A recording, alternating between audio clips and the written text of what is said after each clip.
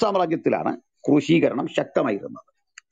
പഴയ നിയമത്തിൽ ജൂത സംസ്കാരം അനുസരിച്ചും ജൂത സാഹിത്യങ്ങളിലും കാണുന്ന രീതി അനുസരിച്ച് ക്രൂശിക്കുക എന്നതിന് അങ്ങനെ ഒരു രീതി ഉണ്ടായിട്ടില്ല. ഒരു തെറ്റുകാരനെ ശിക്ഷിക്കാൻ അല്ലെങ്കിൽ വധശിക്ഷ നൽകാൻ വേണ്ടിയിട്ട് 4 തരത്തിലുള്ള മരണങ്ങളാണ് പഴയ നിയമത്തിൽ കാണുന്നത്. ഒന്നാമത്തത് ആളിനെ കല്ലെറിഞ്ഞു കൊല്ലുക എന്ന രീതിയാണ്. രണ്ടാമത്തെ രീതി എന്നത് ആളിനെ ഞെരുക്കി കൊല്ലുക എന്നുള്ളതാണ്, സ്ട്രാംഗ്ലിംഗ്. സ്റ്റോണിംഗ് ആണ് ഫസ്റ്റ് വൺ, സ്ട്രാംഗ്ലിംഗ് ആണ് സെക്കൻഡ് വൺ. മൂന്നാമത്തെ രീതി എന്നത് ഹാങ്ങിങ് ആണ്, തൂക്കിലേറ്റുക എന്നതാണ്. നാലാമത്തെ രീതി സോഡിങ് അഥവാ വാളിന്റെ വായ്ത്തലയ്ക്ക് അരിയുക, ബിഹഡിങ് അല്ലെങ്കിൽ സോഡിങ് എന്നും അതിന് പറയാറുണ്ട്. ഇങ്ങനെ 4 ശിക്ഷാരീതി അല്ലാതെ മറ്റൊരു ശിക്ഷാരീതി പഴയ നിയമത്തിൽ ഇല്ല. കൊലയ്ക്ക് വേണ്ടി വേറെ ശിക്ഷാരീതി ഇല്ല. ഇത് ഇന്റർ ടെസ്റ്റമെന്റൽ, അതായത് പഴയ പുതിയ നിയമങ്ങളുടെ ഇടക്കാലഘട്ടത്തിലാണ് ക്രൂശ് മരണം എന്നത് ആരംഭിക്കുന്നത്. ക്രിസ്തുവിനും ഒരു 300 കൊല്ലത്തെ പഴക്കം ക്രൂശ് മരണത്തിനുണ്ട്. പഴയ നിയമത്തിന്റെ അവസാന കൃതിയായ മലാക്കി പ്രവാചകൃതിയാണ്. ആ കാലഘട്ടം മുതൽ ഇങ്ങോട്ട് 400 കൊല്ലത്തെ ഇടവേള പഴയ പുതിയ നിയമ കൃതികൾക്കിടയിലുണ്ട്. കൃത്യം പറഞ്ഞാൽ എസ്തേറിന്റെ പുസ്തകമാണ് ക്രമമനുസരിച്ച് ഓൾഡ് ടെസ്റ്റമെന്റിലെ അവസാന കൃതി. മറ്റൊരു കാര്യം കൂടി പറയാം. 3 തരം ക്രൂശുകൾ പ്രധാനമായിട്ടും ഉണ്ടായിരുന്നു. ഒന്നാമത്തെ ക്രൂശിനെ വിളിച്ചിരുന്ന പേര് ക്രക്സ് ഡെക്കുസറ്റ എന്നായിരുന്നു. ക്രക്സ് ഡെക്കുസറ്റ എന്ന് വെച്ചാൽ സെന്റ് ആൻഡ്രൂസ് ക്രോസ് എന്ന് അതിനെ വിളിച്ചിരുന്നു മറ്റൊരു പേര്. ഈ ക്രക്സ് ഡെക്കുസറ്റ ശരിക്കും ടി ആകൃതിയിലുള്ള ഒരു കുരിശായിരുന്നു. ഇംഗ്ലീഷ് അക്ഷരമാലയിലെ ടി ആകൃതിയിലുള്ള കുരിശായിരുന്നു. ഇനി മറ്റൊന്ന് ക്രക്സ് ഇമ്മിസ എന്ന് പറയും. അത് ഈ ടി ക്രോസ് ചെയ്തു പോകുന്ന ഒരു ശൈലിയായിരുന്നു. ഇനി മറ്റൊരു തരം ക്രൂസ് ഉണ്ട്, ക്രക്സ് കമ്മീസ എന്നുള്ളതാണ്. അപ്പൊ കമ്മീസ, ഇമ്മിസ, ഡെക്കുസറ്റ എന്ന് പറഞ്ഞ 3 തരം കുരിശുകൾ. ഇതിലൊരു കുരിശിന് പ്രധാനമായും 2 ഭാഗങ്ങളാണുള്ളതെന്ന് നിങ്ങൾക്കറിയാം. ഒന്ന് കുത്തനെ നിർത്തിയ, നേരെ നിർത്തിയ ഒരു സ്റ്റെമ്മ്. ആ സ്റ്റെമ്മിന് വെർട്ടിക്കൽ ആയിട്ടുള്ള ഒരു ഭാഗമാണ്, ഒന്നെങ്കിൽ ഹൊറിസോണ്ടലായ വിലങ്ങനെയുള്ള മറ്റൊരു തടി. ഈ 2 തടി കഷണങ്ങൾക്കും വ്യത്യസ്തങ്ങളായ 2 പേരുകളുണ്ട്. നേരെ നിർത്തിയ ആ തടി കഷണത്തിന് സിംപ്ലക്സ് എന്നാണ് പറയുക. ആ തടിക്ക് പറയുന്ന പോസ്റ്റിന് പറയുന്നത് സിംപ്ലക്സ്, ക്രക്സ് സിംപ്ലക്സ് എന്ന് പറയും. ഇനി വിലങ്ങനെ വെച്ചിട്ടുള്ള ആ തടിക്ക് പറയുന്ന പേര് പാറ്റിബുലം എന്നാണ്. റോമൻ ഭാഷയിലെ പ്രയോഗങ്ങളാണ്. ഇനി റോമൻ ഭാഷയിൽ ഇതിനെ വിളിക്കുന്ന പേരാണ് ക്രക്സ് എന്നുള്ളത്. ആ ക്രക്സിന്റെ ഇംഗ്ലീഷ് വൽക്കരണമാണ് ക്രോസ്. ആ ക്രോസിന്റെ മലയാളമാണ് നമ്മൾ കുരിശെന്നും ക്രൂശ് എന്നുമൊക്കെ പറയുന്നത്. Santa cross, Santa means holy എന്നാണ്.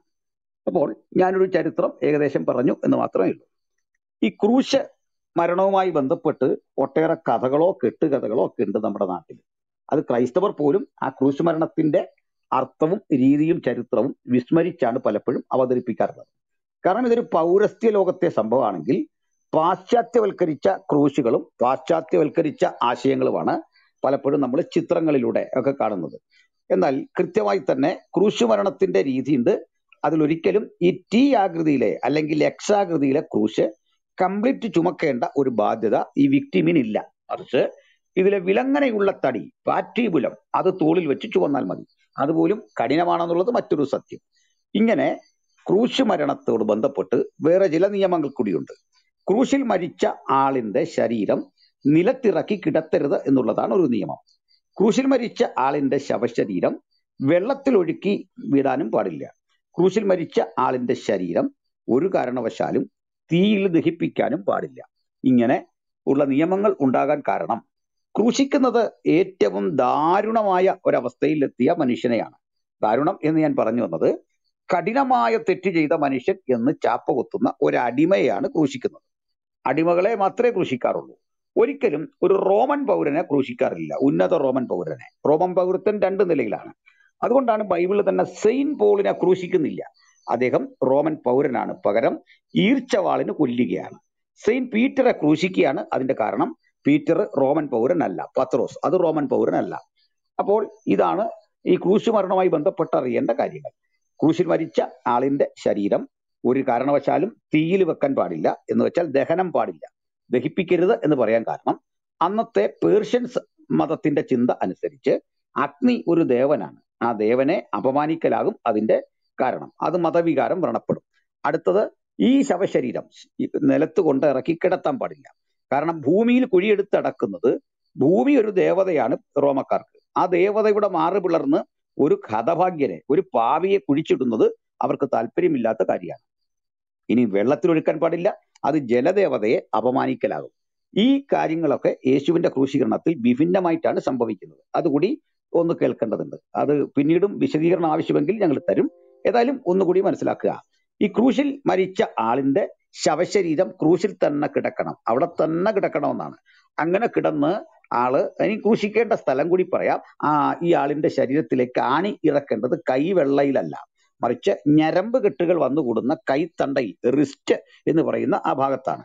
അവിടേക്ക് ചതുരവടിയുള്ളതും കൂർത്തതുമായ ആണി കുത്തി ഇറക്കിയ ശേഷം, ആ കാലിലും ഇതുപോലെ തന്നെ കുത്തി ഇറക്കിയ ശേഷം, അത് കുത്തിയിറക്കുന്നതിന് മുമ്പ് അപ്പോത്തിക്കരിമാർ എന്നറിയപ്പെടുന്ന പ്രാചീന വൈദ്യന്മാർ വന്ന് കുത്തി ഇറക്കേണ്ട സ്ഥലത്ത് മഷിക്ക് അടയാളം രേഖപ്പെടുത്തും.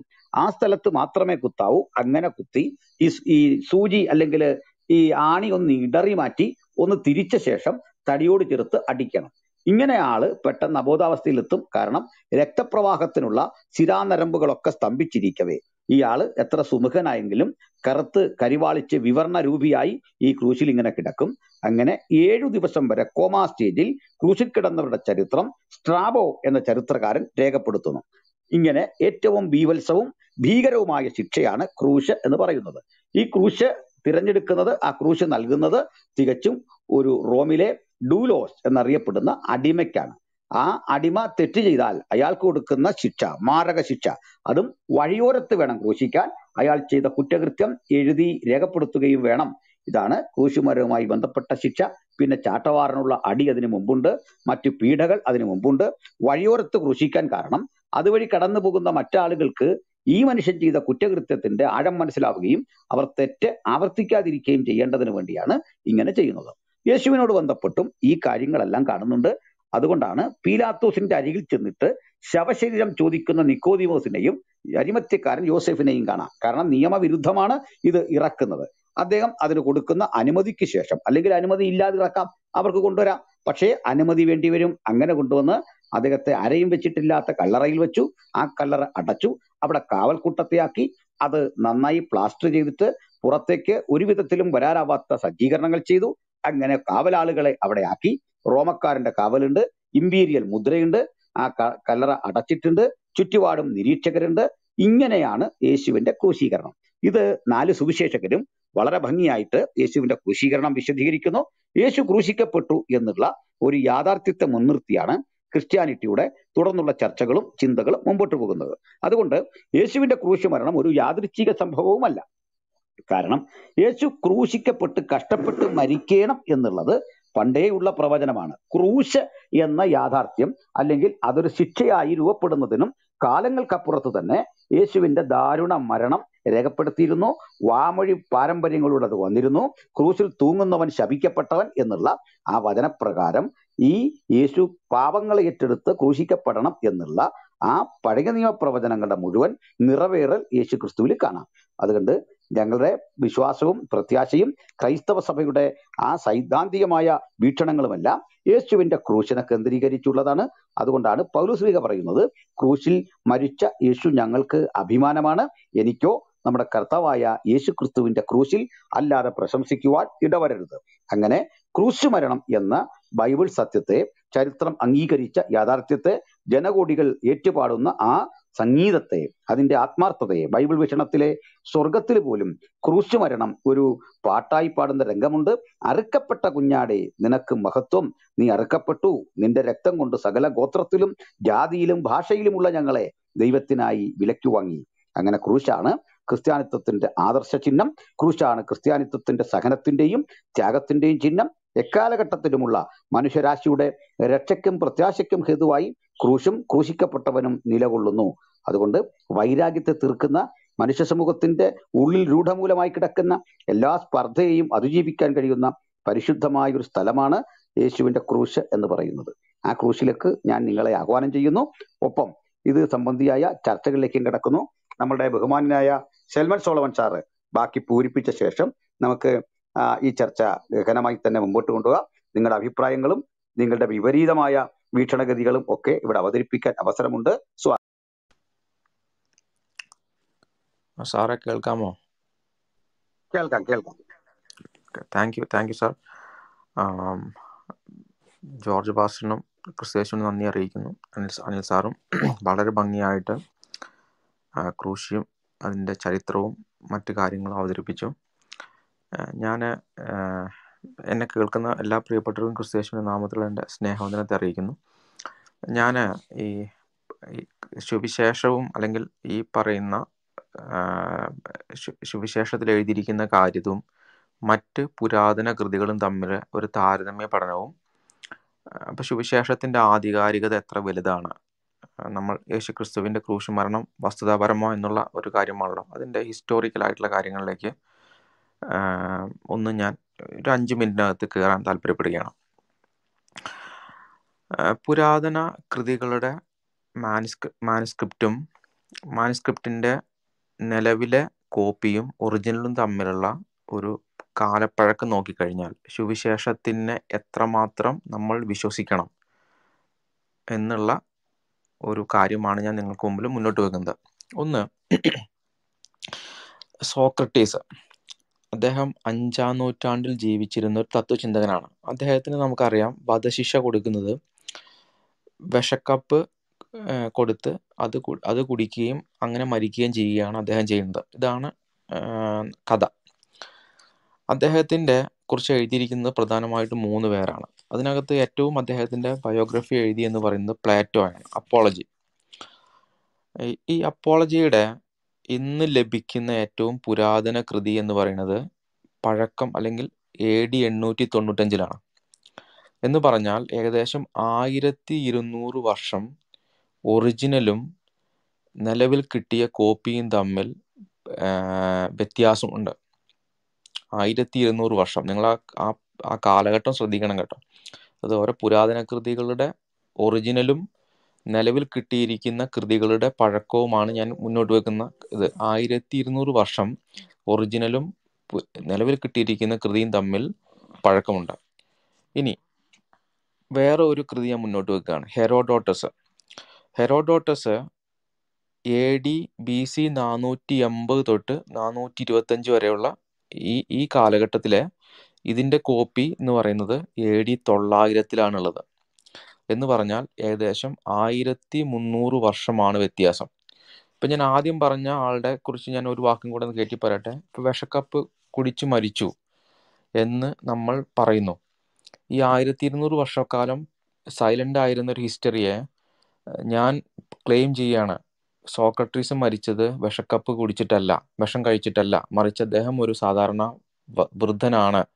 വൃദ്ധനായിട്ട് കട്ടിൽ കയറി സാധാരണ രീതിയിൽ ഒരു രോഗശൈലിയിൽ കിടന്ന് മരിച്ചു എന്ന് ഒരാൾ ക്ലെയിം ചെയ്താൽ ഇതിനെ പ്രൂവ് ചെയ്യാൻ കഴിയുന്ന ഒരു എവിഡൻസും നമുക്ക് മുന്നോട്ട് വെക്കാൻ പറ്റില്ല. അപ്പം നമ്മൾ എന്ത് ചെയ്യണം? ഹിസ്റ്ററിയെ നമ്മൾ നോക്കിക്കാണുമ്പോൾ അതോറിറ്റി എന്താണോ പറയുന്നത് അത് വിശ്വസിക്കാനേ പറ്റൂ.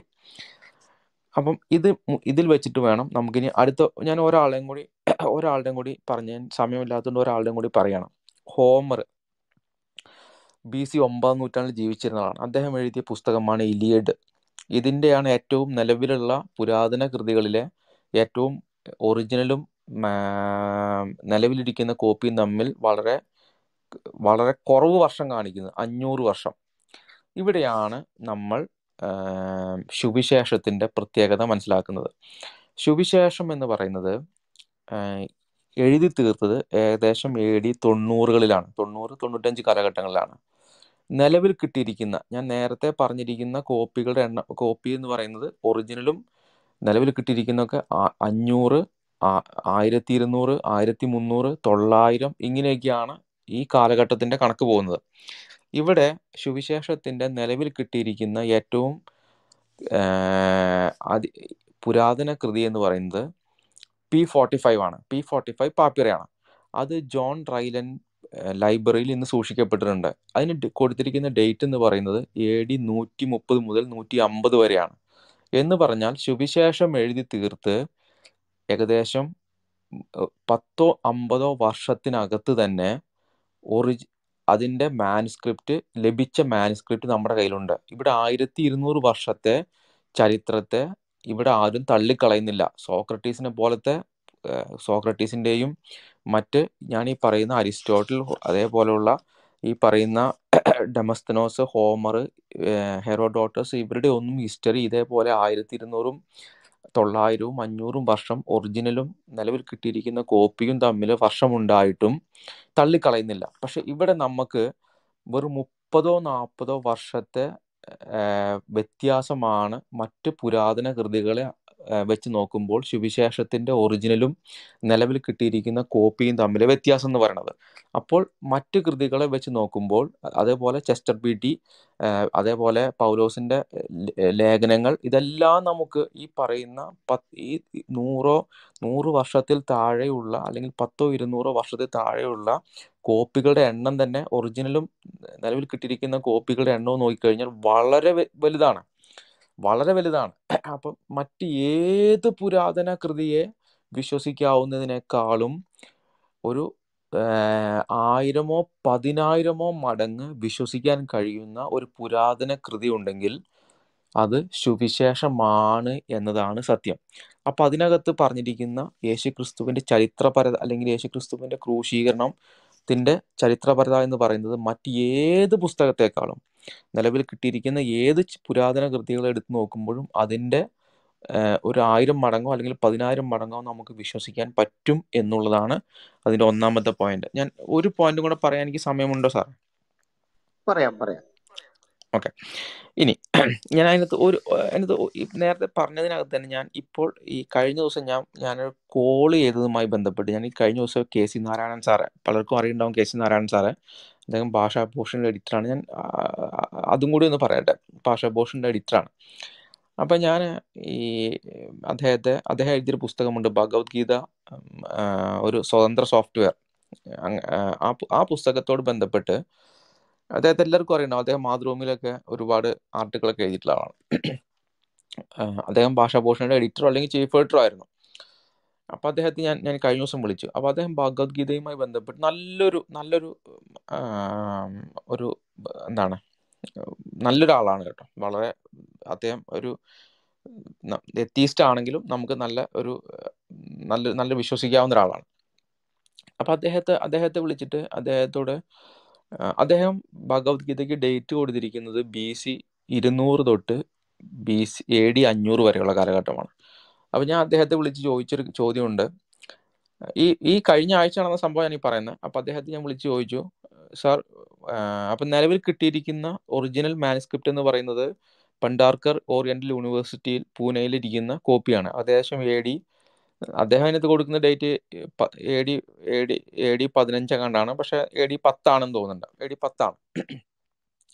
അപ്പം ഞാൻ അദ്ദേഹത്തോട് ചോദിച്ചൊരു കാര്യമുണ്ട്, സാറേ, നിലവിൽ കിട്ടിയിരിക്കുന്ന കോപ്പി ഭണ്ഡാർക്കർ യൂണിവേഴ്സിറ്റി ആണല്ലോ, അപ്പം താങ്കൾ കൊടുത്തിരിക്കുന്ന ഡേറ്റ് AD 200 BC 200 തൊട്ട് AD 500 പക്ഷേ ഈ ആർക്കിയോളജിക്കൽ ഡിപ്പാർട്ട്മെന്റ്, ഇന്ത്യ പുറത്തിറക്കുന്ന ആർക്കിയോളജിക്കൽ ഡിപ്പാർട്ട്മെന്റ് പുറത്തിറക്കിയിരിക്കുന്ന കോപ്പി എന്ന് പറയുന്നത് വിശദീകരണം എന്ന് പറയുന്നത് AD 125 മുൻപ് പുരാതന സംസ്കൃതങ്ങളൊന്നും എഴുതിയിട്ടില്ല എന്നാണ്. അപ്പം ഞാൻ അദ്ദേഹത്തോട് ചോദിച്ചു, ഇതിനകത്ത് സാർ അങ്ങനെ ഒരു ഡേറ്റ് നമുക്ക് വെക്കാമെങ്കിൽ അങ്ങനെ ഒരു ഡേറ്റ് നമുക്ക് ആർക്കിയോളജിക്കൽ ഡിപ്പാർട്ട്മെന്റ് പറയുന്ന ഡേറ്റിൽ എടുക്കേണ്ടതെന്ന് പറഞ്ഞപ്പോൾ കെ സി നാരായണൻ സാറ് പറഞ്ഞു, മോനെ, അങ്ങനെ ഒരു വിശദീകരണം ആർക്കിയോളജിക്കൽ ഡിപ്പാർട്ട്മെന്റിന്റെ കയ്യിലുണ്ടെങ്കിൽ അതേ നമുക്ക് എടുക്കാൻ പറ്റുള്ളൂ. ബാക്കിയെല്ലാം വിശ്വാസികൾ പറയുന്ന വിശ്വാസികൾ കടിച്ചു തൂങ്ങുന്ന വിശ്വാസം ഒഴിച്ചാൽ ഇത്തരം കാര്യങ്ങളൊന്നും ഒരു ചരിത്രപരതയുടെയും എവിഡൻസിന്റെയും മുൻപിൽ നമുക്ക് മുന്നോട്ട് വെക്കാനില്ല. ഇവിടേക്കാണ് സുവിശേഷത്തിന്റെ മുന്നോട്ട് വെക്കുന്ന എക്സ്റ്റേണലും ഇന്റേണലുമായിട്ടുള്ള എവിഡൻസിന്റെ പ്രത്യേകത എന്ന് പറയുന്നത്. ഈ വിശ്വാസികൾ BC 200 എന്ന് പറയുന്ന ഇത്തരം കടിച്ചു തൂങ്ങി അവരുടെ വിശ്വാസത്തിൽ അവർ കടിച്ചു തൂങ്ങി നിൽക്കുന്നു എന്നൊഴിച്ചാൽ എല്ലാ എവിഡൻസും എതിരാകുമ്പോൾ ഹിസ്റ്റോറിയൻസിനെല്ലാം അത് തള്ളിക്കളയേണ്ടി വരികയാണ്.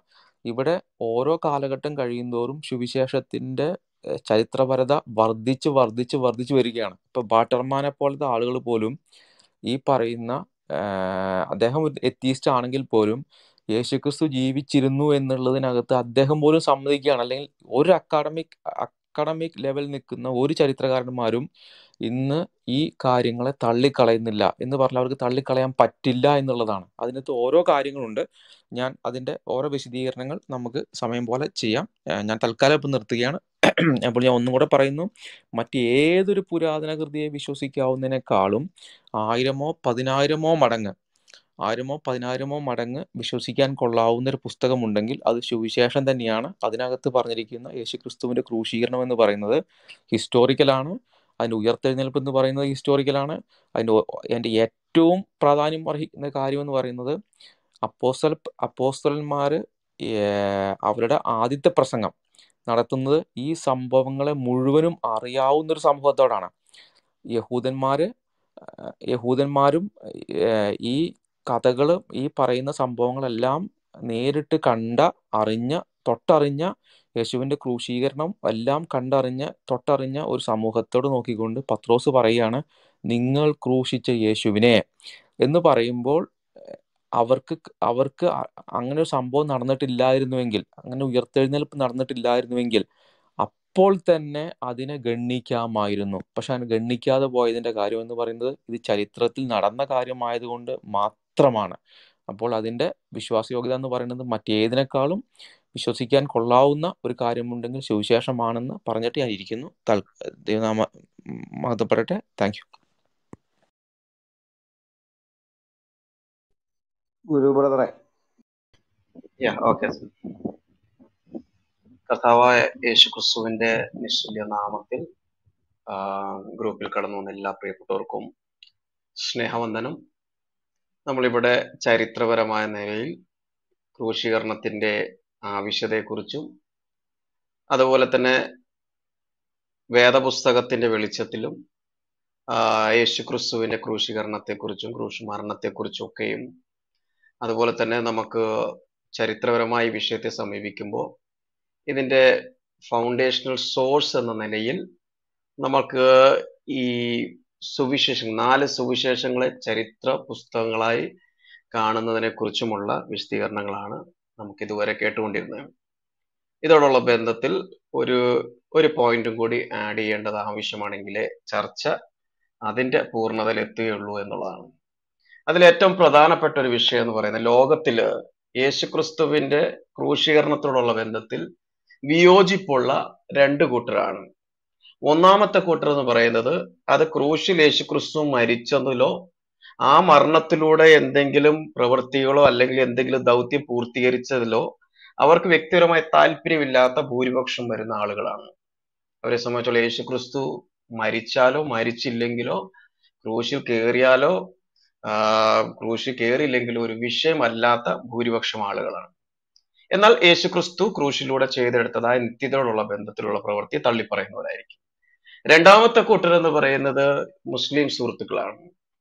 അവർ യേശുക്രിസ്തു ക്രൂശിൽ മരിച്ചില്ല എന്ന് വിശ്വസിക്കുന്ന ആളുകളും, അതിലൊരു ന്യൂനപക്ഷം ക്രൂശിൽ കിടന്നുകൊണ്ട് ബോധം കെട്ടു എന്നും പിന്നീട് അടുത്തെവിടെ സ്ഥലം കിട്ടാത്തതുകൊണ്ട് മൂപ്പർ കാശ്മീരിൽ പോയിട്ട് അവിടെ കുടുംബമൊക്കെ ആയിട്ട് അവിടെ മരിച്ച അദ്ദേഹത്തിന്റെ കല്ലറ ഇപ്പോഴും ഉണ്ടെന്നാണ് അങ്ങനെ വിശ്വസിക്കുന്ന അഹമ്മദിയ വിഭാഗക്കാരുമാണ്. അപ്പോൾ ക്രൂശീകരണത്തെ എതിർക്കുന്ന ആളുകളുടെ ഒരു മനസ്സിന്റെ ഒരു സാഹചര്യമാണ് നമ്മൾ ഇന്ന് ചർച്ച ചെയ്യേണ്ടിയിരിക്കുന്നത്. അതിൽ ഏറ്റവും പ്രധാനപ്പെട്ട ഒരു കാര്യം എന്ന് പറയുന്നത് ഖുർആനിൽ 4-ാം അധ്യായം 157, 158 വാക്യങ്ങളെ അടിസ്ഥാനമാക്കി അല്ലെങ്കിൽ ഒറ്റ വാക്യത്തിന്റെ വെളിച്ചത്തില് ബൈബിളിൽ ധാരാളം വാക്യങ്ങളും പ്രവാചകന്മാരുടെ പ്രവചനങ്ങളും അതുപോലെ തന്നെ യേശുക്രിസ്തു ഈ ഭൂമിയിലായിരുന്നപ്പോൾ തന്നെ യേശുക്രിസ്തുവിന് എന്താണ് സംഭവിക്കാൻ പോകുന്നതെന്ന് മുന്നമേ പ്രവചിച്ച ഒരു കർത്താവിനെ കുറിച്ചാണ്. പീഡിപ്പിക്കപ്പെടുന്നതിനെ കുറിച്ചും കൊല്ലപ്പെടുന്നതിനെ കുറിച്ചും മരണപ്പെടുന്നതിനെ കുറിച്ചും 3-ാം നാൾ ഉയർത്തെഴുന്നേൽക്കുന്നതിനെ കുറിച്ചൊക്കെ ശക്തമായ നിലയിൽ യേശുക്രിസ്തു ഈ ഭൂമിയിലായിരുന്ന കാലഘട്ടത്തിൽ തന്നെ വ്യക്തമാക്കിയാണ്. മൂന്നാമത് നമ്മൾ കാണുന്നത് 4 സുവിശേഷങ്ങളും യേശുക്രിസ്തുവിന്റെ ക്രൂശീകരണത്തെ വ്യക്തമായി ചിത്രീകരിക്കുന്നു. അടുത്ത നമ്മൾ കാണുന്നത് ഈ യേശുക്രിസ്തു ക്രൂശിക്കപ്പെടുന്ന കാര്യം അത് യേശുവിന്റെ ശിഷ്യന്മാര് അവർ പോയ സ്ഥലത്തൊക്കെ അവരതിനെ പ്രസംഗിച്ചു, അതിനെക്കുറിച്ച് വിവരിച്ചു, അതിനെക്കുറിച്ച് ബന്ധപ്പെട്ട് ദൈവശാസ്ത്രം രൂപപ്പെടുകയും ചെയ്തതായി നമുക്ക് കാണാൻ പറ്റും. അന്നു മുതൽ ഇന്നു മുതൽ ക്രൈസ്തവ സഭ ആ സത്യം ഉൾക്കൊണ്ട് തന്നെ മുമ്പോട്ട് പോകുന്നത്. അപ്പൊ നൂറുകണക്കിന് വാക്യങ്ങൾ ഒരു ഭാഗത്ത് നിൽക്കുമ്പോൾ യേശു ക്രൂശിൽ മരിച്ചു എന്നതിന് തെളിവായിട്ട് അവിടെ രേഖപ്പെടുത്തുമ്പോൾ, അതിനുശേഷം ചരിത്രപരമായി തന്നെ നമുക്ക് തെളിയിക്കാൻ പറ്റുന്ന ഭാഗങ്ങൾ നിലനിൽക്കുമ്പോൾ, ഖുറാനിൽ ഒറ്റ വാക്യം, വ്യക്തതയില്ലാത്തതായിരിക്കുന്ന ഒറ്റ വാക്യത്തിന്റെ വെളിച്ചത്തിൽ യേശു ക്രിസ്തു ക്രൂശിൽ മരിച്ചില്ല എന്ന വാദവുമായിട്ട് മുസ്ലിം സുഹൃത്തുക്കള് ക്രൈസ്തവരുടെ മുമ്പിൽ കടന്നു വരികയാണ്. ഇതിൽ ചിന്തിക്കേണ്ട ഒരു കാര്യം, സാധാരണ മുസ്ലിം സുഹൃത്തുക്കളോട് ചോദിക്കുന്ന ഒരു ചോദ്യം തന്നെയാണ് ഇവിടെ ആവർത്തിക്കാൻ ആഗ്രഹിക്കുന്നത്. യേശു ക്രിസ്തു മരിച്ചാൽ എന്ത്?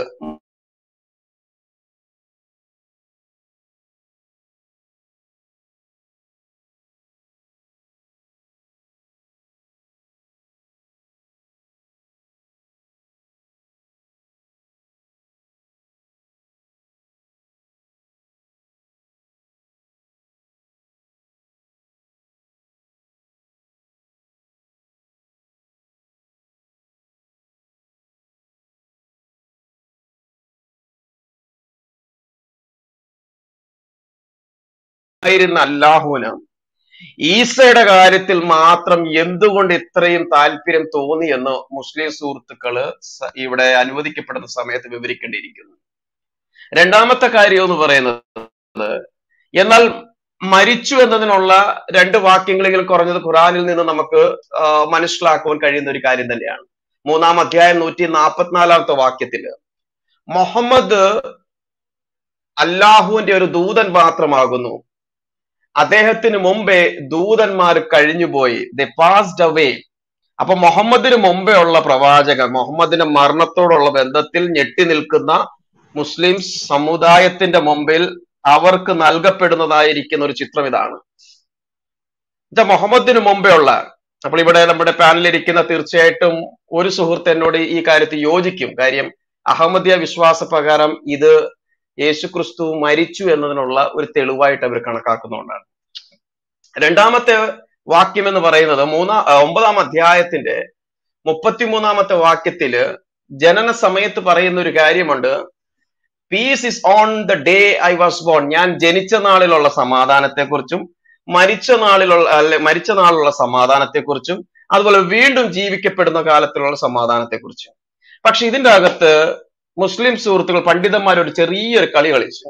ഇവിടെ പറയുന്ന ഓർഡർ ശ്രദ്ധിക്കുക: ജനനം, മരണം, വീണ്ടും ഉയർത്തപ്പെടുന്ന കാര്യം. പക്ഷെ ഇവർ ചെയ്ത ഒരു കളി എന്താന്ന് ചോദിച്ചാല്, ഈ ജനനം എന്ന് പറയുമ്പോൾ അതിൽ സമ്മതിച്ചു, പക്ഷേ മരണം എന്ന കാര്യം എടുത്ത് ബാക്കി കൊണ്ടുവന്നങ്ങ് വെച്ചു. എന്നിട്ട് പറഞ്ഞു ജനനം അല്ലാഹുലേക്ക് എടുക്കപ്പെടുന്ന സാഹചര്യം, പിന്നെ വന്നിട്ട് മരിക്കും.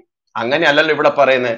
എന്നാൽ യോഹന്നാൻ സ്നാപകനോടുള്ള ബന്ധത്തിൽ 19-ന്റെ 15-ാമത്തെ വാക്യം ഇതേ സെയിം വാക്യം, സെയിം ആശയം വെച്ചുകൊണ്ട് തന്നെയാണ് അവിടെ പറയുന്നത് ജനനം, മരണം, വീണ്ടും ജീവിക്കപ്പെടുന്നത്. അപ്പോൾ ഈ മുകളിലുള്ള വാക്യത്തിന്റെ വെളിച്ചത്തിൽ ഈ യേശു ക്രിസ്തു മരിച്ചില്ല എന്ന് ക്രിസ്ത്യാനികളുടെ അടുത്ത് പറയുന്ന മുസ്ലിങ്ങള് യോഹന്നാൻ സ്നാപകൻ മരിച്ചില്ല എന്നും പറയേണ്ടി വരും. ഇതിൽ ഏറ്റവും രസകരമായ ഒരു കാര്യമുണ്ട്, അതുകൂടി പറഞ്ഞിട്ട് ഞാൻ നിർത്തട്ടെ. ചർച്ചയിൽ നമുക്ക് കൂടുതൽ കാര്യങ്ങൾ ആഡ് ചെയ്യാം. 4-ാം അധ്യായം 157-158 വാക്യത്തിന്റെ വെളിച്ചത്തില് അവിടെ പറയുന്ന അവർ പറഞ്ഞു, യഹൂദന്മാരെയാണ് ഉദ്ദേശിക്കുന്നത്, ഞങ്ങൾ മസിഹ ഈസായെ, മറിയമ്മിന്റെ പുത്രനായ അല്ലാഹുവിന്റെ മെസ്സഞ്ചറായ ദൂതനായിരിക്കുന്ന മസിഹായെ ഞങ്ങൾ കൊന്നു എന്നുള്ളത്. ഇതിൽ തന്നെ ഒരു പൊള്ളത്തരം നിങ്ങളൊന്ന് ശ്രദ്ധിച്ചേ. യഹൂദന്മാര് അവരംഗീകരിക്കുകയാണ് ഈ ഈസ എന്ന് പറയുന്നയാള് അല്ലാഹുവിന്റെ ദൂതനാണെന്നും, രണ്ടാമത്തത് സൺ ഓഫ് മറിയം എന്ന് പറയുമ്പോൾ ഒരു വിർജിൻ ബർത്തിനെ കാണിക്കുകയാണ്. അപ്പോൾ പുരുഷ സ്പർശനം ഏൽക്കാതെ ജനിച്ചവനായ ഈസയും, മൂന്നാമത്തെ അദ്ദേഹം ഒരു മസിഹ ആണെന്നും യഹൂദന്മാർ അംഗീകരിക്കുകയാണ്. അപ്പൊ ഈ മൂന്ന് കാര്യങ്ങളിലും യോജിക്കുന്ന ഒരാൾക്ക് എന്തിനാണ് പിന്നെ ഈസയെ കൊല്ലേണ്ടി വരുന്നത്? എന്തിനാണ് ഈസയെ കൊല്ലേണ്ടി വരുന്നത്? ഖുറാനിലെ ഈസയെ എന്തുകൊണ്ട് അവർ കൊല്ലാൻ ശ്രമിച്ചു എന്നുള്ളതിനെ കുറിച്ച് വ്യക്തമായിരിക്കുന്ന ഒരു തെളിവ് എന്റെ ഭാഗത്തുണ്ട്.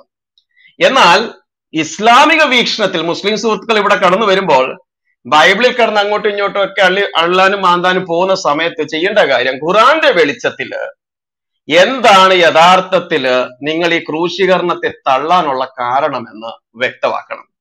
അപ്പോൾ നമ്മൾ ഈ ഭാഗങ്ങൾ ഇനിയുള്ള ചർച്ചയോടുള്ള ബന്ധത്തിൽ നമുക്ക് ഈ കൂടുതൽ കാര്യങ്ങൾ ഉൾപ്പെടുത്തുവാൻ കഴിയുമെന്ന് വിശ്വസിക്കുന്നു. അപ്പൊ നമുക്ക് നമ്മുടെ 2 മുസ്ലിം സുഹൃത്തുക്കൾ ഇവിടെ ഉണ്ട്. ഓക്കെ, നദീർ ബ്രദറെ കേൾക്കാവോ? കേൾക്കാം. യാ, ഈ ചർച്ചയിൽ പിന്നെ മുസ്ലിം സമുദായം ഖുർആൻ വരാൻ കാരണം എന്താണ്? ഈ ചർച്ചയിൽ ഇസ്ലാം ഖുർആൻ വരാൻ കാരണം എന്താണ്? വന്നാൽ എന്തെങ്കിലും ബുദ്ധിമുട്ടോ പ്രശ്നങ്ങളോ എന്തുണ്ടോ? അല്ല, അത് ബുദ്ധിമുട്ടില്ല.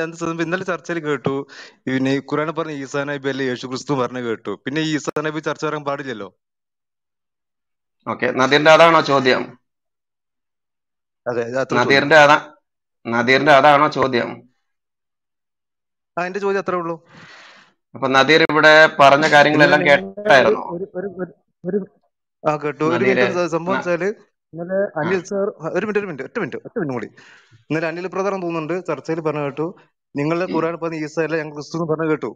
അപ്പൊ ഈ ക്രൂശ് ഈ ജഡ്ജിങ്ങുമായി യാതൊരു ബന്ധമില്ല, ഈസാ നബി ബന്ധമില്ലല്ലോ.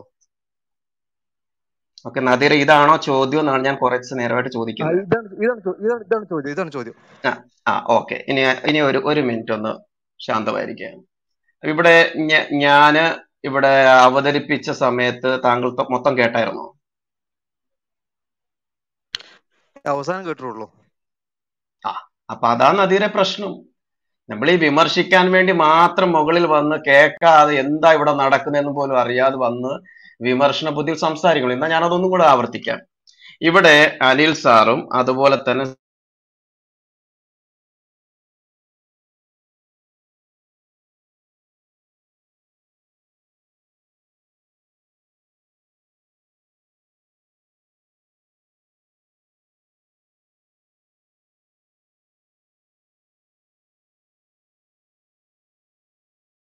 അഹമ്മദിയാകർ ഒഴികെയുള്ള മുസ്ലിങ്ങൾ ക്രൂശിൽ മരിച്ചില്ല എന്ന് അല്ലാഹു ഈസ എടുത്തു, അതുകൊണ്ട് തന്നെ നിങ്ങളുടെ യേശു ക്രിസ്തു മരിച്ചില്ല എന്നാണ്. അപ്പൊ മുസ്ലിങ്ങൾ വന്ന് ക്രിസ്ത്യാനികളോട് സംസാരിക്കുമ്പോൾ പറയുന്നത് യേശു ക്രിസ്തു ക്രൂശിൽ മരിച്ചില്ല എന്ന് തെളിയിക്കുവാൻ വേണ്ടി അഹമ്മദ് ദീദാത്ത് മുതൽ ഇന്ന് വരെയുള്ള എല്ലാ മുസ്ലിം സുഹൃത്തുക്കളും ശ്രമിക്കുന്ന കാര്യമാണ്. അപ്പോൾ ക്രിസ്ത്യാനികളുടെ വിശ്വാസമായിരിക്കുന്ന യേശുക്രിസ്തുവിന്റെ ക്രൂശീകരണം അത് സംഭവിച്ചില്ല എന്ന് മുസ്ലിങ്ങൾ വാദിക്കുന്നതിനുള്ള ബന്ധത്തിലാണ് ഇവിടെ സംസാരിച്ചത്. ഈസയും യേശു ഒന്നാണെന്നുള്ള കാര്യത്തില് ഇന്നലെയാണെങ്കിൽ സാർ അങ്ങനെ പറഞ്ഞെങ്കിൽ ഇന്ന് രാവിലെ ആയി രാത്രി ആയപ്പോഴേക്ക് മാറ്റമൊന്നുമില്ല സഹോദരൻ, ആ കാര്യത്തിൽ ഉറച്ചു തന്നെ നിൽക്കുന്നു. അപ്പൊ ഈ വിഷയത്തെ കുറിച്ച് ഇനി എന്തെങ്കിലും പറയാനുണ്ടോ? അല്ല, പിന്നെ മുസ്ലിങ്ങൾ പറഞ്ഞത് യേശുക്രിസ്തു പിന്നെ മരിച്ചില്ല എന്ന് പറഞ്ഞില്ല, ഈസാ നബി മരിച്ചില്ല പറഞ്ഞിട്ടുള്ളൂ. ഈസാ നബി മരണപ്പെട്ടില്ല പറഞ്ഞിട്ടുള്ളൂ, യേശുക്രിസ്തു മരിച്ചില്ല പറഞ്ഞിട്ടുണ്ടോ മുസ്ലിങ്ങള്? നദീറിന് തെളിവ് തന്നാ നദീർ ശാന്തമായിരിക്കുമോ? തീർച്ചയായിട്ടും. ഓക്കെ, അപ്പൊ അഹമ്മദ് ദീദാത്ത് വാസ് ജീസസ് ക്രൂസിഫൈഡ് എന്ന് പറഞ്ഞുകൊണ്ടുള്ള ബുക്കുകളൊക്കെ ഇറക്കിയത് അതാരാണ്? പറഞ്ഞോളൂ, കേൾക്കാം. അല്ല, അഹമ്മദ് ദീദാത്തിന്റെ മുതലുള്ള മുസ്ലിങ്ങൾ യേശു ക്രിസ്തു ക്രൂശിൽ മരിച്ചില്ല എന്നുള്ള പുസ്തകങ്ങൾ എഴുതിയതിനെ കുറിച്ചൊന്നും ബ്രദർ കേട്ടിട്ടില്ലേ? ഞാൻ കേട്ടിട്ടില്ല, പറഞ്ഞോളൂ. ഓക്കെ, അപ്പൊ കേട്ടില്ല എങ്കിൽ കേട്ടോളൂ. ഈ പറയുന്നതായ നിങ്ങൾ എഴുതുന്ന പല പുസ്തകങ്ങളിലും അതുപോലെ തന്നെ നിങ്ങളുടെ ഖുറാനിൽ പോലും അതുപോലെ തന്നെ അഹമ്മദ് ദീദാത്ത് മുതലുള്ള ആളുകൾ ഞാൻ ഉദ്ദേശിച്ചത് ഞാൻ വിചാരിച്ച അത്യാവശ്യം ദാവാലോകത്തോട് ബന്ധപ്പെട്ട ഒരാൾക്ക് അറിയേണ്ട ഒരു കഥാപാത്രമാണ് അഹമ്മദ് ദീദാത്ത് എന്നുള്ളത്. ഈ പറഞ്ഞ എല്ലാ ആളുകളും തന്നെയും യേശുക്രിസ്തു ക്രൂശിൽ മരിച്ചില്ല എന്ന് തെളിയിക്കുവാൻ വേണ്ടിയും അതിനോടുള്ള ബന്ധത്തിലാണ് അവർ പുസ്തകങ്ങളും വിമർശനങ്ങളും എല്ലാം എഴുതിയത്. ഞാൻ പറഞ്ഞോളി. മുസ്ലിങ്ങളെ കാഴ്ചപ്പാടിൽ അങ്ങനെ ആയിരുന്നുണ്ടായിരുന്നത്, പക്ഷെ നിങ്ങൾ തള്ളി പറഞ്ഞു. അത് നിങ്ങളെ ഈസ അല്ല യേശു തള്ളി പറഞ്ഞു, നിങ്ങൾ പറഞ്ഞു കഴിഞ്ഞു. പിന്നെ ചർച്ചന് ആവശ്യം വരുന്നില്ല, കഴിഞ്ഞല്ലോ കാര്യങ്ങള്. കഴിഞ്ഞെങ്കിൽ കഴിഞ്ഞു സഹോദരൻ എന്തിനാ സംസാരിക്കുന്നത്? കഴിഞ്ഞു, ഇനി അടുത്ത ആളിലേക്ക് പോവാം. ശരി, okay, thank you. Nasar Ahmadiyya വീക്ഷണം പറഞ്ഞോളി. ബിസ്മില്ലാഹിർ റഹ്മാനിർ റഹീം. അൽഹംദുലില്ലാഹി റബ്ബിൽ ആലമീൻ. അസ്സലാത്തു വസ്സലാമു അലാ റസൂലിൽ അമീൻ. യേശുവിന്റെ നാമത്തിൽ. വസ്സഹാബിഹി അജ്മഈൻ. അമ്മാ ബഅദ്. ഈ അമ്മാ ബാദ് എന്ന് പറഞ്ഞ എന്താ സഹോദരൻ? ഒരു മിനിറ്റ് അതെന്നാ തുടക്കത്തിന്റെയാണ്, ഒരു പ്രഭാഷണത്തിന്റെ നാസർ ബ്രദറെ തുടക്കത്തിൽ പറഞ്ഞേ ഇപ്പൊ ഉള്ളൂ. പറഞ്ഞ കാര്യം ഒന്ന് അല്ല അല്ല ട്രാൻസ്ലേറ്റ് സാറേ ചെയ്യുവാണെങ്കിൽ ഒരു കാര്യേ ഹലോ അല്ല ഒരു സെക്കൻഡ്, ഇതൊരു സാറേ പ്രഭാഷണം ഒരു തുടങ്ങുമ്പം കാര്യം നാസർ ഓതുന്നേ ബ്രദറെ ഉള്ളൂ. നന്നായി പറഞ്ഞു. ഒരു ഒരു സെക്കൻഡ് കാര്യം ഒരു ഒരു സെക്കൻഡ് കാര്യം അതിനുള്ള നാസർ സമയമില്ല. ഒരു സെക്കൻഡ്, നാസർ സമയം ഇല്ലെങ്കിൽ നാസർ സമയമൊക്കെ കഴിഞ്ഞ് പതുക്കെ വന്നാൽ ധൃതി അല്ല ഒന്നുമില്ല. ഞാൻ ഇതിലേക്ക് വരാം. ഞാൻ ഖുർആനിൽ നിങ്ങൾ ഈസാ നബി മരിച്ചു എന്ന് ഞാൻ തന്നെ സ്ഥാപിച്ചോളാം, കുഴപ്പമില്ല. ഖുർആനിൽ അതേന്ന് അള്ളാഹ് തന്നെ പറയുന്നുണ്ട്. അതെ, ഒരു മിനിറ്റ് ഒന്ന് ശാന്തമാവും നാസറെ. സാധാരണ എല്ലാ ഗ്രൂപ്പിലും പോയി അലമ്പാക്കുന്നത് നാസർ ഇവിടെ ആക്കരുത്. ഒരു മിനിറ്റ് ഇല്ല, പറയുന്ന അലമ്പൊന്നും അനുസരിക്ക്.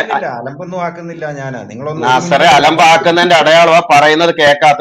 ഒരു മിനിറ്റ് ഒന്ന് മൗനമായിരിക്കും. ഒരു ഗ്ലാസ് വെള്ളം എടുത്ത് കുടിച്ച് തീരുന്നതിലേക്ക് അനിൽ സാർ ഒരു കാര്യം പറയും. എന്തോ സാറേ? അല്ല എന്റെ ചോദ്യം, ഇതൊരു ക്ലബ് ഹൗസ് ആണ്, ഇവിടെ ഇരുന്ന് ചർച്ച ചെയ്യുന്നവർക്ക് മലയാളമേ അറിയത്തുള്ളൂ. താങ്കൾ അറബിയിൽ ഞങ്ങൾക്കാർക്കും മനസ്സിലാകാത്ത ഏതോ കാര്യം പറഞ്ഞു. അത് അള്ളാഹുവിനെ സ്തുതിക്കുന്നതാണെന്ന് കൂട്ടിക്കോ. ഈ അള്ളാഹുവിന് അറബി മാത്രമേ അറിയത്തുള്ളൂ. ഞങ്ങളോടാണ് പറഞ്ഞെങ്കിൽ മലയാളമോ ഇംഗ്ലീഷോ ഉപയോഗിക്കുക. അള്ളാഹുവിനോട് പറഞ്ഞാൽ അള്ളാഹുവിന് അറബി മാത്രമേ അറിയൂ, മലയാളം അറിയില്ലെന്നുണ്ടോ? അത് പറഞ്ഞിട്ട് താങ്കളുടെ കാര്യം പറഞ്ഞോളൂ. അല്ല, അല്ലാഹു മാത്രമല്ല, പിശാചിനും അറബി മാത്രമേ അറിയത്തുള്ളൂ എന്നൊരു ചോദ്യം. കാരണം പിശാചിനോടുള്ള ബന്ധത്തിലൂടെയാണല്ലോ പറയുന്നത്. ബ്രദറെ, എന്റെ പൊന്ന് ബ്രദറെ, ഞാൻ ഈ അറബി ഓതാൻ കാരണം ഇതിന്റെ കീഴെ മുസ്ലിമീങ്ങളുണ്ട്. അവർ പറയും ഞാൻ മുസ്ലിം അല്ല, ഞാൻ ക്രിസ്സംഗിയാണ് എന്നൊക്കെ പറയാൻ സാധ്യതയുള്ള. ഓ അതുകൊണ്ടാണ് ഒരു ഓ ഓ പ്രഭാഷണത്തിന്റെ മുമ്പിൽ ഇവർ ഓ ഓതുന്ന ഒരു അറബി ഞാൻ ഓതിയെന്നേ ഉള്ളൂ. അല്ല വേറെ നിങ്ങൾ എന്റെ തെറ്റിദ്ധരിക്കണ്ട. ഞാനൊന്ന് ഓക്കെ പറഞ്ഞു നാസർ തീരട്ടെ. ബദറെ, ഒരു നാസർ ബദർ ഒരു മിനിറ്റ് സെക്കൻഡ്, ഒരു മിനിറ്റ് എനിക്ക് അവസരം താ. നാസറെ ആ. താങ്കൾ ഇവിടെ ഈ അറബി വാക്ക് പറഞ്ഞില്ല എന്ന് പറഞ്ഞുകൊണ്ട് ക്രിസ്സംഖ്യ ആക്കുന്നുള്ളത് തന്നെ ഭയങ്കര ഒരു തള്ളായിപ്പോ. ഏതായാലും താങ്കള് താഴെയുള്ള മുസ്ലിം ഇപ്പൊ അഹമ്മദിയ വിശ്വാസികളെ അംഗീകരിക്കുന്നില്ലല്ലോ. അപ്പൊ പിന്നെ ആ വിഷയം വിടുക. താങ്കൾ അത് ആണെന്ന് സ്ഥാപിക്കാൻ വേണ്ടി ബുദ്ധിമുട്ടുണ്ട്. ഇനി അത് പറഞ്ഞില്ല എന്ന് പറഞ്ഞിട്ട് ഇവിടെ ആരെങ്കിലും ക്രിസ്സംഖ്യ ആക്കുമെങ്കിൽ അത്ഭുതം തന്നെ. അപ്പൊ ഇതിന് മുമ്പേ പറഞ്ഞ സഹോദരൻ ഏതായാലും ക്രിസ്സംഖ്യ ആക്കി കാണുമല്ലോ. അതുകൊണ്ട് അങ്ങനെയുള്ള നമുക്ക് വേണ്ട. നമുക്കിവിടെ ഓക്കെ മലയാളികളായതുകൊണ്ട് മലയാളത്തിൽ ഓക്കെ പറയുക. മലയാളം മാത്രമേ അപ്പം പറയുന്നുള്ളൂ. ഞാൻ മലയാളമേ ഉള്ളൂ, ഞാൻ ഓക്കെ പറയുന്നുള്ളൂ. ഓക്കെ, ഞാന് 1-2 മിനിറ്റ് എടുത്ത് വിഷയം പറഞ്ഞോളൂ. ഓക്കെ. അതായത് ഖുർആനിൽ അള്ളാഹു തന്നെ പറയുന്നുണ്ട് ഈസാ നബിയെ മരിപ്പിച്ചു എന്നും, അതായത് ഈസാ നബി എന്ന് പറയുന്നത് യേശു ക്രിസ്തുവിനെ മരിപ്പിച്ചു എന്നും പിന്നീട് ഉയർത്തി എന്നും അള്ളാഹു തന്നെ പറയുന്നുണ്ട്. പിന്നെ ഈസാ നബി തന്നെ പറയുന്നുണ്ട് എന്നെ മരിപ്പിച്ചു എന്ന്. അള്ളാഹ് പറഞ്ഞ ആദ്യത്തെ ആയത്ത് പറയാം, സൂറത്ത് ആലു ഇമ്രാൻ 51-ാമത്തെ ആയത്ത്. അത് അറബിയിൽ ഓതുന്നതിന് കുഴപ്പമുണ്ടോ? അതിനുശേഷം ഞാൻ അതിന്റെ അർത്ഥം പറഞ്ഞോളാം. അല്ല പറഞ്ഞോട്ടെ? അല്ല അത് നേരെ അല്ല മലയാളത്തിൽ പറഞ്ഞാൽ മതി. ഇവിടെ അറബി അല്ല, അറിയാവുന്ന ഞാന് കാര്യം. ആ ആയത്ത് ഓതി വെച്ച അതിന്റെ അർത്ഥം ഞാൻ ക്ലിയർ ആയിട്ട് പറഞ്ഞോളാം. ഇന്നി മുത്തവഫീക വറാഫിയുക വമുത്തഹിറൂന മിനല്ലദീന കഫറു എന്നാണ് ഈ ആലു ഇമ്രാൻ 51-ാം ആയത്തിൽ പറയുന്നത്. ഇന്നി മുത്തവഫീക, ഇത് അല്ല പറയുന്ന. അതിന് മുമ്പേ പറയുന്നത് കാല ഈസ, അല്ലയോ ഈസ, ഇന്നി മുത്തവഫീക, ഇപ്പോൾ നിന്നെ ഞാൻ മരിപ്പിക്കുന്നതും, വറാഫിയുക, പിന്നീട് എന്നിലേക്ക് ഉയർത്തുന്നതും, വമുത്തഹിറൂന മിനല്ലദീന കഫറു, പിന്നീട് നിന്നെ നിഷേധിച്ചവരിൽ നിന്ന് തന്നെ ഞാൻ നിന്നെ ശുദ്ധീകരിക്കുന്നതുമാകുന്നു. ഈ ആയത്തിൽ തന്നെ ഈസാ നബിയെ മരിപ്പിച്ചു. അത് ബൈബിളിൽ പറയുന്നത് പോലെ തന്നെ ഈസാ നബിയെ മരിപ്പിച്ചു, അല്ലെങ്കിൽ യേശു ക്രിസ്തുവിനെ മരിപ്പിച്ചു, പിന്നീട് ഉയർത്തി ബൈബിളിൽ പറയുന്ന 3-ാം ദിവസം ഉയർത്തി എന്ന് പറയുമ്പോൾ ഖുർആൻ പിന്നീട് ഉയർത്തി എന്നേ പറയുന്നുള്ളൂ, 3-ാം ദിവസം എന്ന് പറഞ്ഞിട്ടില്ലെന്നേ ഉള്ളൂ. അപ്പോൾ അവിടെ പറയുന്നത് എന്താണ്? ഇന്നി മുത്തവഫീക, ഇപ്പോൾ നിന്നെ ഞാൻ മരിപ്പിക്കുന്നതും, വറാഫിയുക, പിന്നീട് എന്നിലേക്ക് ഉയർത്തുന്നതും, വമുത്തഹിറൂന മിനല്ലദീന കഫറു, പിന്നെ നിന്നെ നിഷേധിച്ചവരിൽ നിന്ന് തന്നെ ഞാൻ നിന്നെ ശുദ്ധീകരിക്കുന്നതുമാകുന്നു. അതിന്റെ അർത്ഥം എന്താന്ന് ചോദിച്ചാൽ, നിന്നെ നിഷേധിച്ചവരിൽ നിന്ന് തന്നെ നിന്നെ ശുദ്ധീകരിക്കുന്നതാകുന്നു എന്ന് ചോദിച്ചു കഴിഞ്ഞാൽ പൊന്തിയോസ് പിലോത്താസ് ആണ് അദ്ദേഹത്തെ കുരിശിൽ തറയ്ക്കാനായിട്ട് വിധിക്കുന്നത്. ഈ പിലാത്തോസ് തന്നെ പിന്നീട് യേശുവിൽ വിശ്വസിച്ചു എന്ന് ഒരു ചരിത്രം പറയുന്നുണ്ടെന്ന് ഞാൻ കേട്ടിട്ടുണ്ട്, വായിച്ചിട്ടില്ല. പിന്നെ റോമാൻ പടയാളികളാണ് അദ്ദേഹത്തെ കുരിശിൽ തറച്ചത്. ജൂതന്മാർ പിടിച്ചു കൊടുത്തന്നേ ഉള്ളൂ. റോമൻ പടയാളികളാണ് അദ്ദേഹത്തെ കുരിശിൽ തറയ്ക്കുന്നത്. പിന്നീട് ഒടുവിൽ റോമാ സാമ്രാജ്യം ഒന്നടങ്കം ക്രിസ്തുവിൽ വിശ്വസിക്കുകയും ക്രിസ്തു മതത്തിലേക്ക് വരുന്നതായിട്ട് ചരിത്രം പറയുന്നു. അപ്പോൾ അത് ക്ലിയർ ആണ് അവിടെ. ഇന്നി മുത്തവഫീക വറാഫിയുക വമുത്തഹിറൂന മിനല്ലദീന കഫറു, ഇപ്പോൾ അല്ലയോ ഈസ, ഇപ്പോൾ നിന്നെ ഞാൻ മരിപ്പിക്കുന്നതും പിന്നീട് എന്നിലേക്ക് ഉയർത്തുന്നതും, അതിനുശേഷം നിന്നെ നിഷേധിച്ചവരിൽ നിന്ന് തന്നെ ഞാൻ നിന്നെ ശുദ്ധീകരിക്കുന്നു. ഓക്കെ. ഇനി വേറൊരു ആയത്ത് സൂറത്ത് ഞാൻ ഓർക്കുന്നില്ല. ആയത്തിൽ പറയുന്നത് എന്റെ ജനന നാളിലും എന്റെ മരണനാളിലും പിന്നീട് ഞാൻ ഉയർത്തെഴുന്നേൽക്കുന്ന നാളിലും എനിക്ക് സമാധാനം. ഇത് പറയുന്ന യേശുവാണ് കേട്ടോ, അള്ളയല്ല. ഞാൻ മുമ്പ് പറഞ്ഞ ആയത്ത് അള്ള പറയുന്നതാണ് യേശുവിനോട്. ഇത് പറയുന്ന യേശു തന്നെയാണ്. അവിടെ എന്നെ മരിപ്പിക്കുക എന്ന് പറഞ്ഞിരിക്കുന്നതിന്റെ വാക്ക് തവഫൈത്തനി എന്നാണ്. തവഫൈത്തനി എന്ന് പറഞ്ഞ എന്നെ മരിപ്പിക്കുക. അത് യേശു തന്നെ പറയുകയാണ്. എന്നെ നീ ജനിപ്പിച്ച നാളിലും എന്നെ മരിപ്പിച്ച നാളിലും പിന്നീട് എന്നെ ഉയർത്തെഴുന്നേൽപ്പിച്ച നാളിലും എനിക്ക് സമാധാനം. ഈ തോഫൈത്തനി, ഒഫാത്ത എന്ന് പറഞ്ഞാൽ മരണം എന്നാണ് അർത്ഥം. ഈ മുഹമ്മദ് നബി ഒഫാത്തായി എന്നാണ് മദ്രസകൾ മുതൽ എല്ലായിടത്തും പഠിപ്പിച്ചിരിക്കുക. ഒഫാത്ത എന്ന് പറഞ്ഞാൽ അറബിയിൽ മരണം എന്നാണ്. നിങ്ങൾ അല്ലെങ്കിൽ ഏതെങ്കിലും ഒരു അറബി ന്യൂസ് പേപ്പർ എടുത്തു കഴിഞ്ഞാൽ നമ്മുടെ ഈ ചരമക്കോളുണ്ട് അറബി ന്യൂസ് പേപ്പറുകളിൽ, അവിടെ ഒഫാത്ത് എന്ന് എഴുതുമോ, ഇന്നയാൾ ഒഫാത്ത എന്ന് എഴുതുമോ. മരിക്കുക, അന്തരിക്കുക, ഒരു ബഹുമാന സൂചക, മരണത്തിന് ഒരു നമ്മൾ അന്തരിച്ചു എന്ന് ഉപയോഗിക്കുന്ന പോലെ ഒരു ബഹുമാന സൂചകമായ പദമാണ് ഒഫാത്ത എന്ന പദം. അപ്പൊ ഈ ഒഫൈത്തനി, അന ഇപ്പൊ അറബിയിൽ ഒരാൾ ചോദിക്കും ഷിസ്മുക്ക് നിന്റെ പേരെന്താന്ന് ചോദിച്ചാൽ ഞാൻ പറയും അന നാസർ എന്ന് പറയും. അന നാസർ, ഞാൻ നാസർ. മൈ നെയ്മീസ് എന്ന് പറയുന്നുള്ള അന എന്ന് പറഞ്ഞാൽ ഞാൻ എന്ന് പറഞ്ഞാൽ യേശു പറയണ ഒഫൈത്തനി, എന്നെ മരിപ്പിച്ചപ്പോൾ എന്നാ പറയുന്നത്. അപ്പൊ അവിടെയും ക്ലിയർ ആണ്. യേശു ക്രിസ്തു തന്നെ പറഞ്ഞു, എന്നെ എന്റെ ജനനനാളിലും എന്റെ മരണനാളിലും പിന്നീട് ഞാൻ ഉയർത്തെഴുന്നേൽക്കുന്ന നാളിലും എനിക്ക് സമാധാനം. അവിടെ യേശു പറഞ്ഞു എന്നെ മരിപ്പിച്ചെന്ന്. അതിന്റെ മുമ്പിൽ താലു ഇമ്രാൻ 51 ആയത്തിൽ അള്ള പറഞ്ഞു യേശുവിനെ സൃഷ്ടിച്ചു എന്ന് ഖുർആൻ പറയുന്ന, ഖുർആൻ വിശ്വസിക്കുന്ന മുസ്ലിങ്ങളോടാണ് പറയുന്നത്. ഖുർആനിൽ അള്ള പറഞ്ഞു, ഈ യേശുവിനെ സൃഷ്ടിച്ചു എന്ന് അവകാശപ്പെടുന്ന അള്ള തന്നെ പറഞ്ഞു നിന്നെ ഞാൻ മരിപ്പിച്ചു. ഇവിടെ യേശുവും പറഞ്ഞു എന്നെ മരിപ്പിച്ചപ്പോൾ. ക്ലിയർ. യേശുവിനെ ഖുർആൻ തന്നെ പറയുന്നുണ്ട് യേശുവിനെ മരിപ്പിച്ചു. എന്നാൽ വേറൊരായത്തിലേക്ക് വരുമ്പോൾ പറയുന്നു ഒമാ ഖതലൂഹു വലാ സലബൂഹു. അത് അന്നിസ ആണെന്നാണ് എന്റെ ഓർമ്മ, അല്ലെ അനിൽ സാറിന് അറിയാം, ചോദിച്ചാൽ മതി. ഒമാ ഖതലൂഹു വലാ സലബൂഹു. ഒമാ ഖതലൂഹു എന്ന് പറഞ്ഞാൽ അവനെ ആരും വധിച്ചിട്ടില്ല, വലാ സലബൂഹു എന്ന് പറഞ്ഞാൽ അവനെ ആരും ക്രൂശിച്ചിട്ടുമില്ല. അതും യേശു ക്രിസ്തുവിനെ തന്നെയാണ് പറയുന്നത്. ഇതാണ് പറയുന്നത് ഖുർആനിൽ വൈരുദ്ധ്യങ്ങളുണ്ടെന്ന്. ഒരിടത്ത് പറയും, ഒരിടത്ത് ഒന്ന് പറയും, വേറൊരിടത്ത് വേറൊന്ന്. ഇത് ഖുർആന്റെ വൈരുദ്ധ്യങ്ങളാണ്. അത് താഴെ കേൾക്കുന്ന മുസ്ലിങ്ങളോടും കൂടിയാണ് പറയുന്നത്. ഇത് ഖുർആന്റെ വൈരുദ്ധ്യമാണ്. ഇതെന്താ പറ്റിയെന്ന് ചോദിച്ചു കഴിഞ്ഞാൽ മുഹമ്മദ് നബിക്ക് ഖുർആൻ പഠിപ്പിച്ചു കൊടുത്തത് ഖദീജ, മുഹമ്മദ് നബിയുടെ ആദ്യ ഭാര്യയെ ഖദീജയുടെ പിതൃവ്യനായിരുന്ന വറക്കത്ത് ബിൻ നൗഫൽ എന്ന് പറയുന്ന ഒരു ക്രിസ്തീയ പണ്ഡിതനായിരുന്നു. ഈ ക്രിസ്തീയ പണ്ഡിതൻ മാത്രമല്ല, അദ്ദേഹം ജൂത പണ്ഡിതനുമായിരുന്നു. അദ്ദേഹത്തിന് തോറയിലും തൽമൂദിലും ബൈബിളിലും എല്ലാം അഗാധ പാണ്ഡിത്യം ഉണ്ടായിരുന്നു എന്ന് സീറകളിൽ പറയുന്നുണ്ട്. അപ്പൊ ഈ വറക്കത്ത് ബിൻ നൗഫലാണ് മുഹമ്മദ് നബിക്ക് ഖുർആൻ പഠിപ്പിച്ചു കൊടുത്ത് ആദ്യകാലങ്ങളിൽ ആയത്തുകൾ എഴുതി കൊടുത്തിരുന്നത് എല്ലാം വറക്കത്ത് ബിൻ നൗഫലായിരുന്നു. ഈ വറക്കത്ത് ബിൻ നൗഫലിൽ നിന്ന് കിട്ടിയ അറിവുകൾ വെച്ചാണ് മുഹമ്മദ് ഖുർആൻ എഴുതുന്നത്, മുഹമ്മദ് ഖുർആൻ പറയുന്നത്. അല്ലാതെ മുഹമ്മദ് നബിക്ക് അള്ള ഒരു വചനം ഇറക്കി കൊടുത്തിട്ടില്ല, അതൊക്കെ ചുമ്മാ തള്ളാണ്. ഈ പറഞ്ഞു കൊടുത്ത വചനങ്ങൾ ആദ്യകാലങ്ങളിൽ കൊടുത്തത് ഈ വറക്കത്ത് ബിൻ നൗഫലാണ്. പിന്നീട് ഈ വറക്കത്ത് ബിൻ നൗഫൽ മരിച്ചു കഴിഞ്ഞപ്പോൾ ഒരു വിറക് വെട്ടുകാരനായ ഒരു ജൂതനായിരുന്നു മുഹമ്മദ് നബിക്ക് ഈ തൽമൂദിലെയും ബൈബിളിലെയും ഒക്കെ കാര്യങ്ങൾ പറഞ്ഞു കൊടുത്തുകൊണ്ടിരുന്നത്. അപ്പൊ അതിന്റെ കൂടെ മുഹമ്മദ് എന്ത് ചെയ്യും, മുഹമ്മദിന്റെ ആവശ്യമുള്ള കാര്യങ്ങൾ മുഹമ്മദ് അതിലേക്ക് കൂട്ടിച്ചേർന്നു. അങ്ങനെയാണ് മുഹമ്മദിന്റെ പെണ്ണുകെട്ടുകളും മുഹമ്മദിന്റെ അടിമഭോഗങ്ങളും മുഹമ്മദിന്റെ യുദ്ധങ്ങളും എല്ലാം ഖുർആനിൽ വന്നു കയറിയത് മുഹമ്മദ്. ഓക്കെ. അപ്പൊ ഞാൻ പറഞ്ഞു വരുന്നത് എല്ലാ മുസ്ലിങ്ങളോടുമായിട്ട് ഞാൻ പറയും, ഞാൻ 24 വയസ്സ് വരെ മുസ്ലിമായിരുന്നു. ഈ ഗ്രന്ഥം വെറും ഒരു മനുഷ്യ നിർമ്മിതമാണ്, ഇത് മുഹമ്മദിന്റെ നിർമ്മിതി മാത്രമാണ് എന്ന് ഞാൻ മനസ്സിലാക്കിയപ്പോൾ ഈ മതം ഉപേക്ഷിച്ച ഒരു വ്യക്തിയാണ് ഞാൻ, ഇസ്ലാം ഉപേക്ഷിച്ച ഒരു വ്യക്തിയാണ് ഞാൻ. ആദ്യം ഞാനത് ഇത് ഓതിയത് എന്താന്ന് ചോദിച്ചു കഴിഞ്ഞാല്, ഇത് പിന്നെ ഈ ഖുർആൻ ഒരു പ്രഭാഷണം നടത്തുന്നതിന് മുമ്പ്, നിങ്ങൾ MM അക്ബറിന്റെ ഒക്കെ പ്രഭാഷണം കേട്ടിട്ടുള്ളവർക്കറിയാം, ഇത് ഓതിക്കൊണ്ടേ അവർ തുടങ്ങുള്ളൂ. അതുകൊണ്ടാണ് ഞാൻ ആ അറബി ഇത് മുഹമ്മദിനെ സ്തുതിക്കുന്ന ആ ഭാഗം ഞാൻ പറഞ്ഞത്. ഇപ്പോൾ ക്ലിയർ ആയല്ലോ. ഖുർആനിൽ അള്ളയും പറയുന്നുണ്ട് മുഹമ്മദിനെ മരിപ്പിച്ചെന്ന്, ഖുർആനിൽ തന്നെ യേശുവും പറഞ്ഞു എന്നെ മരിപ്പിച്ചപ്പോൾ. അപ്പൊ ക്ലിയർ ആണ്. ബൈബിൾ പറഞ്ഞ പോലെ തന്നെ പറയുന്നുണ്ട്. പിന്നെ ഒമാ ഖതലൂഹു വലാ സലബൂഹു എന്ന് പറയുന്നത് ഖുർആന്റെ വൈരുദ്ധ്യമാണ്, മുഹമ്മദ് കൂട്ടിച്ചേർത്തതാണ്, മറ്റൊന്നുമല്ല. ഓക്കെ, നമസ്കാരം. അവസരം തന്നതിന് നന്ദി. Okay, thank you Nasar. തീർച്ചയായിട്ടും ഖുർആനെ കുറിച്ച് മനസ്സിലാക്കുമ്പോൾ എല്ലാ പ്രിയപ്പെട്ടവരും അറിയേണ്ട ഒരു കാര്യം, പലപ്പോഴായിട്ട് പ്രസംഗിച്ച പ്രസംഗങ്ങളും അത് ആ പ്രസംഗത്തിൽ തന്നെ ഒരിക്കൽ പറയുന്ന കാര്യം പിന്നീട് പറയുമ്പോൾ ഉണ്ടാകുന്ന ചില വൈരുദ്ധ്യങ്ങളും കൂടിയാണ് നമ്മൾ വിഷയാവതരണത്തിലും ഒക്കെ കേട്ടത്. ഓക്കെ, നദീർ കേക്കാവോ? നദീർ ആയോ കുറച്ചു നേരം മുമ്പേ? കേൾക്കാം. ഓക്കെ, നദീർ ഇപ്പൊ ഫസ്റ്റ് ടൈം അതോ നേരത്തെ ഒരു കക്ഷി വന്നേ? അതൊന്നും അറിയാൻ വേണ്ടിയാ. ഫോട്ടോ മാറ്റിയെന്നുള്ളൂ, ആളെന്നാണ് നേരത്തെ പറഞ്ഞ ഫോട്ടോ കുട്ടിലെ മാറ്റിയെന്നുള്ളൂ. അതെ, പെട്ടെന്ന് ഞാൻ വിചാരിച്ചു പേരൊന്ന് പെട്ടെന്ന് മാറി. ഓക്കെ, നദീർ എന്തെങ്കിലും ആഡ് ചെയ്യാനുണ്ടോ? എനിക്കിപ്പോൾ മനസ്സിലാകാത്ത വെച്ചാൽ ഈ ഹെഡിങ്ങും ഖുർആനും ഒരു ബന്ധമില്ല, അത് അത്രേ ഉള്ളൂ. ഇത്ര ചർച്ച വേറൊന്നുമില്ല, ചർച്ചയിൽ വരുന്നത് ഇസ്ലാമും ഖുർആനും ആണ്. അതാണ് ഹെഡിങ്ങിൽ യാതൊരു ബന്ധവും കാണുന്നില്ല ഈ ചർച്ചയുമായിട്ട്.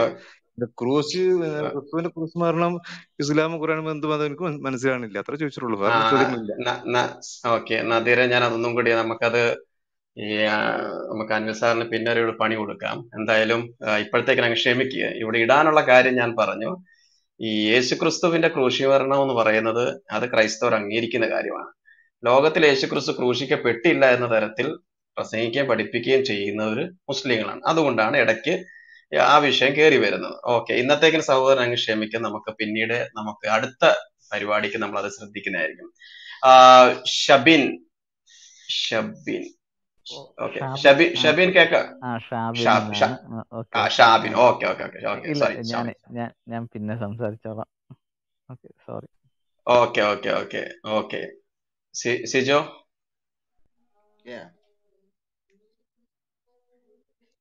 ഈ ഇവിടെ നദീറിന്റെ ഒരു വിഷയേ, നദീർ മനസ്സിലാക്കേണ്ട ഒരു കാര്യം, യേശുക്രിസ്തുവും ഈസയും ഒന്നാണെന്നാണ് നിങ്ങൾ വിശ്വസിക്കുന്നത്. ഇസ്ലാമിന് അങ്ങനെ ഒരു വാദം ഉണ്ട്. അതുകൊണ്ടാണ് ഞങ്ങൾ ഈ പറയുമ്പോ ഇസ്ലാമിന്റെ വാദത്തിനാണ് മറുപടി പറയുന്നത്. ഞങ്ങളത് വിശ്വസിക്കുന്നില്ല. ഈസയും യേശു ഒന്നാണെന്നുള്ള കാര്യം ഞങ്ങൾ വിശ്വസിക്കുന്നില്ല. എന്ന് മാത്രമല്ല, ഈ യേശുക്രിസ്തു ക്രൂശിക്കപ്പെട്ടു എന്നുള്ള കാര്യത്തിൽ നിങ്ങൾക്കാണ് സംശയമുള്ളത്. ശരിക്കും മുസ്ലിങ്ങൾക്കാണ് സംശയമുള്ളത്. ക്രൈസ്തവർക്ക് യാതൊരു സംശയവും അതിലില്ല. അത് ചരിത്രപരമായ രേഖകളാലും ബൈബിളിനാലും, ബൈബിള് തന്നെ ഒരു ഹിസ്റ്റോറിക്കൽ ഡോക്യുമെന്റ്സ് ആയിട്ടാണ് നമ്മൾ ഈ കാര്യത്തിൽ പരിഗണിക്കുന്നത്. അങ്ങനെ അത്തരത്തിൽ അതിനെ അംഗീകരിക്കാന്ന് ചരിത്രകാരന്മാർ അംഗീകരിച്ചിട്ടുമുണ്ട്. അപ്പൊ നിങ്ങൾക്കാണ് ഈ കേസിൽ സംശയമുള്ളത്. അപ്പൊ അതുകൊണ്ടാണ് ഇപ്പൊ യേശുക്രിസ്തു ക്രൂശിക്കപ്പെട്ട കാര്യം അന്നത്തെ കാലത്ത് ജീവിച്ചിരുന്ന പൗരാണിക റോമിലെ പ്രധാനപ്പെട്ട ചരിത്രകാരന്മാർ വരെ അംഗീകരിച്ച വസ്തുത ഇസ്ലാമാണ് തള്ളിക്കളഞ്ഞത്. അതുകൊണ്ടാണ് ഞങ്ങൾ ഈ വിഷയം അവതരിപ്പിക്കുമ്പോൾ ഇസ്ലാമിനെ പരാമർശിക്കുന്നത്. അതിൽ നദീർ ദുഃഖിക്കണ്ട കേട്ടോ.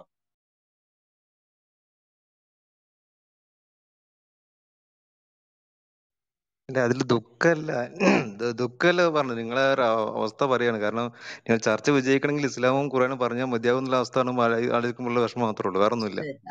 അങ്ങനല്ല നദീർ എപ്പോഴും പറയുന്ന കാര്യങ്ങൾ മനസ്സിലാവുന്നില്ല. ക്രിസ്ത്യാനികൾക്ക് ഈ കേസിൽ സംശയമില്ല. കാരണം ബൈബിളിനാലും അത് കഴിഞ്ഞുള്ള സെക്കുലർ ചരിത്രകാരന്മാരുടെ ഗ്രന്ഥങ്ങളാലൊക്കെ ഇത് ഉറപ്പിക്കപ്പെട്ട കാര്യമാണ്. സംശയമില്ല ഈ കേസിൽ. പക്ഷെ ഇസ്ലാമിനാണ് ഈ കാര്യത്തിൽ സംശയമുള്ളത്. ഈവൻ നിരീശ്വരവാദികൾക്ക് പോലും വലിയ കാര്യമായിട്ട് സംശയമില്ല. യേശുക്രിസ്തു ഒരു ചരിത്ര പുരുഷനായിട്ട് അംഗീകരിക്കുന്ന നസീർ മ്യൂട്ട് ചെയ്യൂ. യേശുക്രിസ്തു ജീവിച്ചിരുന്നു എന്ന് അംഗീകരിക്കുന്ന നിരീശ്വരവാദികളായിട്ടുള്ള ആളുകളുണ്ട്. ഹിസ്റ്റോറിക്കലായിട്ട് യേശുക്രിസ്തു എക്സിസ്റ്റ് ചെയ്തു എന്ന് വിശ്വസിക്കുന്നവരുണ്ട്. അവർക്ക് പോലും ഈ കാര്യത്തിൽ സംശയമില്ല.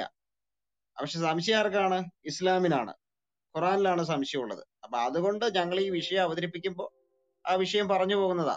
മനസ്സിലായോ? അതിനോട് റിലേറ്റഡ് ആയിട്ടുള്ള സബ്ജക്റ്റ് ആയതുകൊണ്ടാണ്. അതുകൊണ്ടാണ് പറഞ്ഞത് നദീർ ദുഃഖിക്കേണ്ടത്. അല്ലാണ്ട് ഇസ്ലാമിനെ കുറിച്ച് പറഞ്ഞാലും ഞങ്ങളുടെ ചർച്ച വിജയിക്കുള്ളൂ അങ്ങനൊന്നുമില്ല. ഇസ്ലാമിന് റിലേറ്റഡ് അല്ലാത്ത എത്രയോ ചർച്ചകൾ ഇവിടെ നടന്നു. നദീർ അന്നും വരാത്തോണ്ടല്ലേ. ഇപ്പൊ പോലും നടന്ന ചർച്ചയുടെ ഒരു പകുതി വെച്ചല്ലേ നദീർ വന്നേ. അല്ല, ഞാൻ ചർച്ച കേൾക്കാറുണ്ട്. പക്ഷേ നിങ്ങൾ ചർച്ച ക്ലബ്ബ് ഫോളോ ചെയ്യാത്തതുകൊണ്ട് എനിക്ക് അതിൽ നോട്ടിഫിക്കേഷൻ വരുന്നില്ല മാത്രമേ ഉള്ളൂ. ചർച്ച കേൾക്കാറൊക്കെ ഉണ്ട്. ഓക്കെ നദീർ ബ്രദറെ, എന്നാ പിന്നെ ഫോളോ ചെയ്തോളൂ. ഓക്കെ, കൂടുതൽ കാര്യങ്ങൾ അപ്പൊ നിങ്ങൾക്ക് കാര്യങ്ങൾ അപ്ഡേറ്റഡ് ആയിട്ട് കിട്ടും. ഓക്കെ, ഇനി അടുത്തത് നാസർ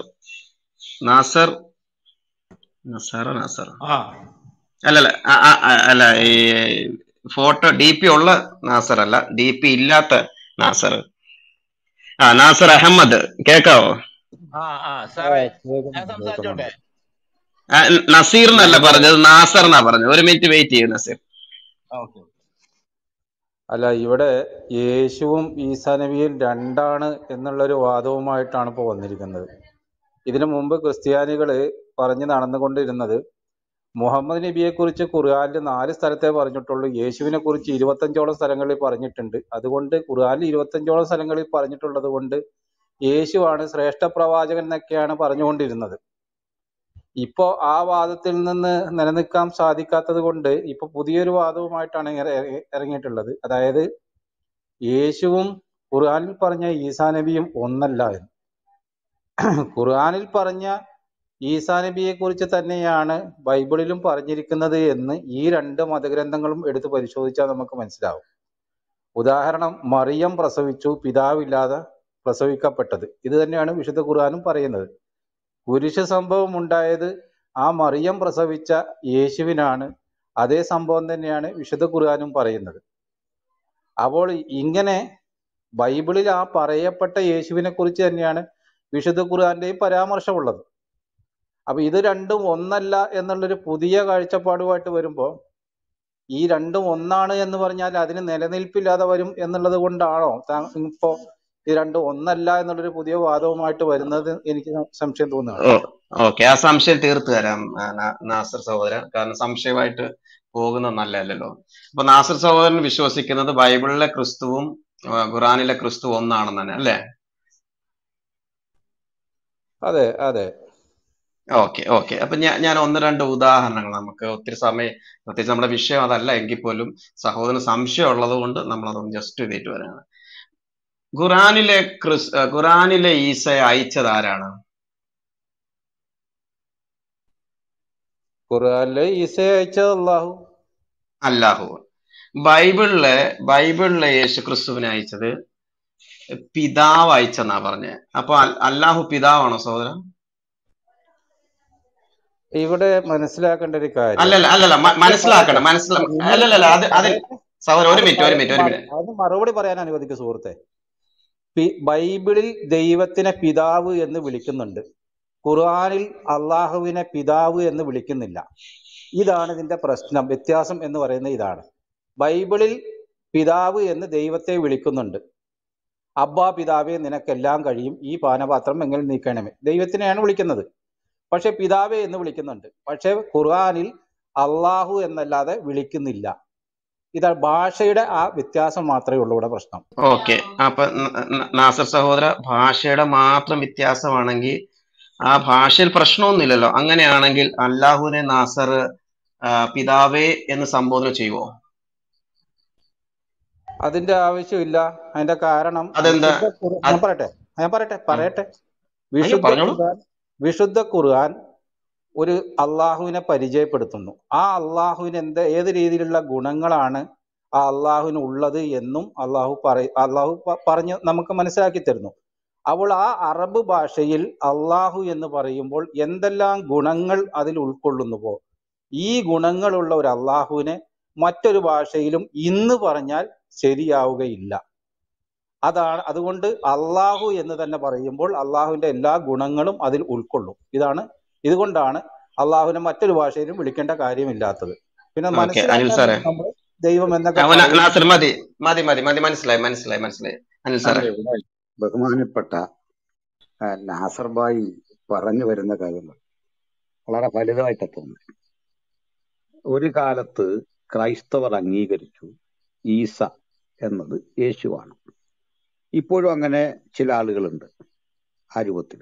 മാത്രമല്ല, അള്ളാഹു എന്നിപ്പോഴും ആത്യന്തികനായ ദൈവത്തെ വിളിക്കുന്ന ആളുകൾ.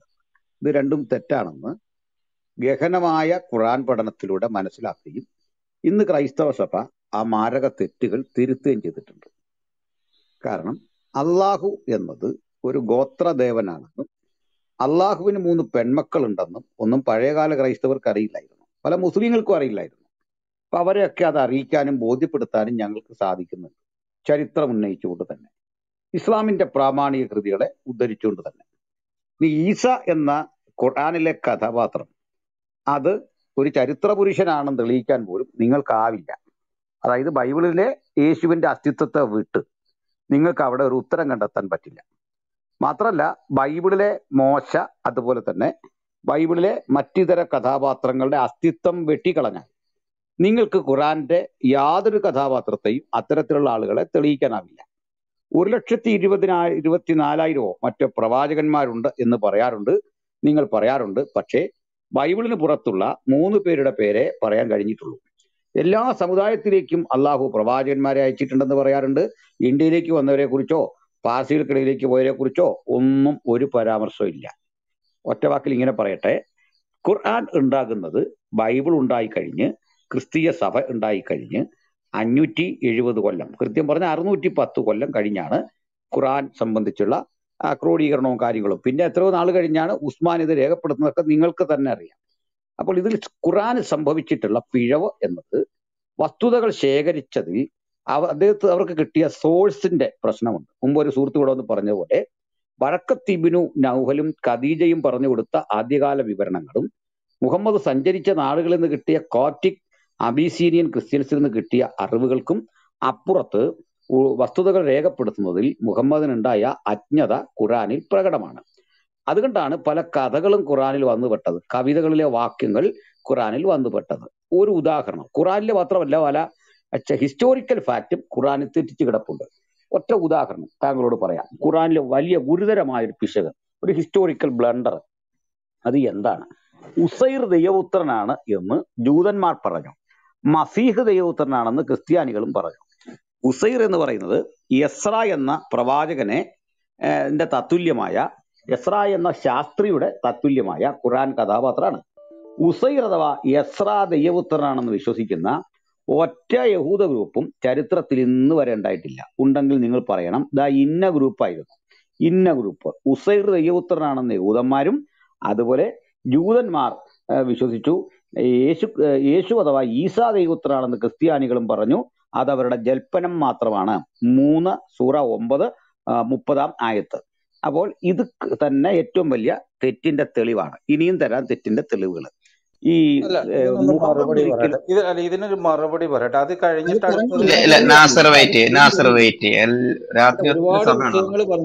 ഒരുപാട് വിഷയങ്ങൾ പറഞ്ഞാൽ അത് നമ്മൾ മറന്നു. അടുത്തത് സുഹൃത്തുക്കൾക്ക് അടുത്തത് താങ്കൾ മറുപടി പറയുമ്പോൾ ഉസൈർ ദൈവപുത്രനാണെന്ന് വിശ്വസിച്ച ആ ഗ്രൂപ്പിന്റെ പേര് കൃത്യം പറയണം. അപ്പൊ ഞാനത് പരിശോധിക്കാം. ഇതൊക്കെ ഞാൻ പറയും. താങ്കൾ ഇത്രയും ഒരുപാട് വിഷയങ്ങൾ പറഞ്ഞല്ലോ, പറഞ്ഞതിന്റെ ഒരു മറുപടി ഇല്ല സുഹൃത്ത്, അവിടെ നിൽക്കുക. അത് അവിടെ അത്ര ആവേശം കൊള്ളാതെ നിങ്ങൾക്ക് അവസരം തരുമല്ലോ. അടുത്തത്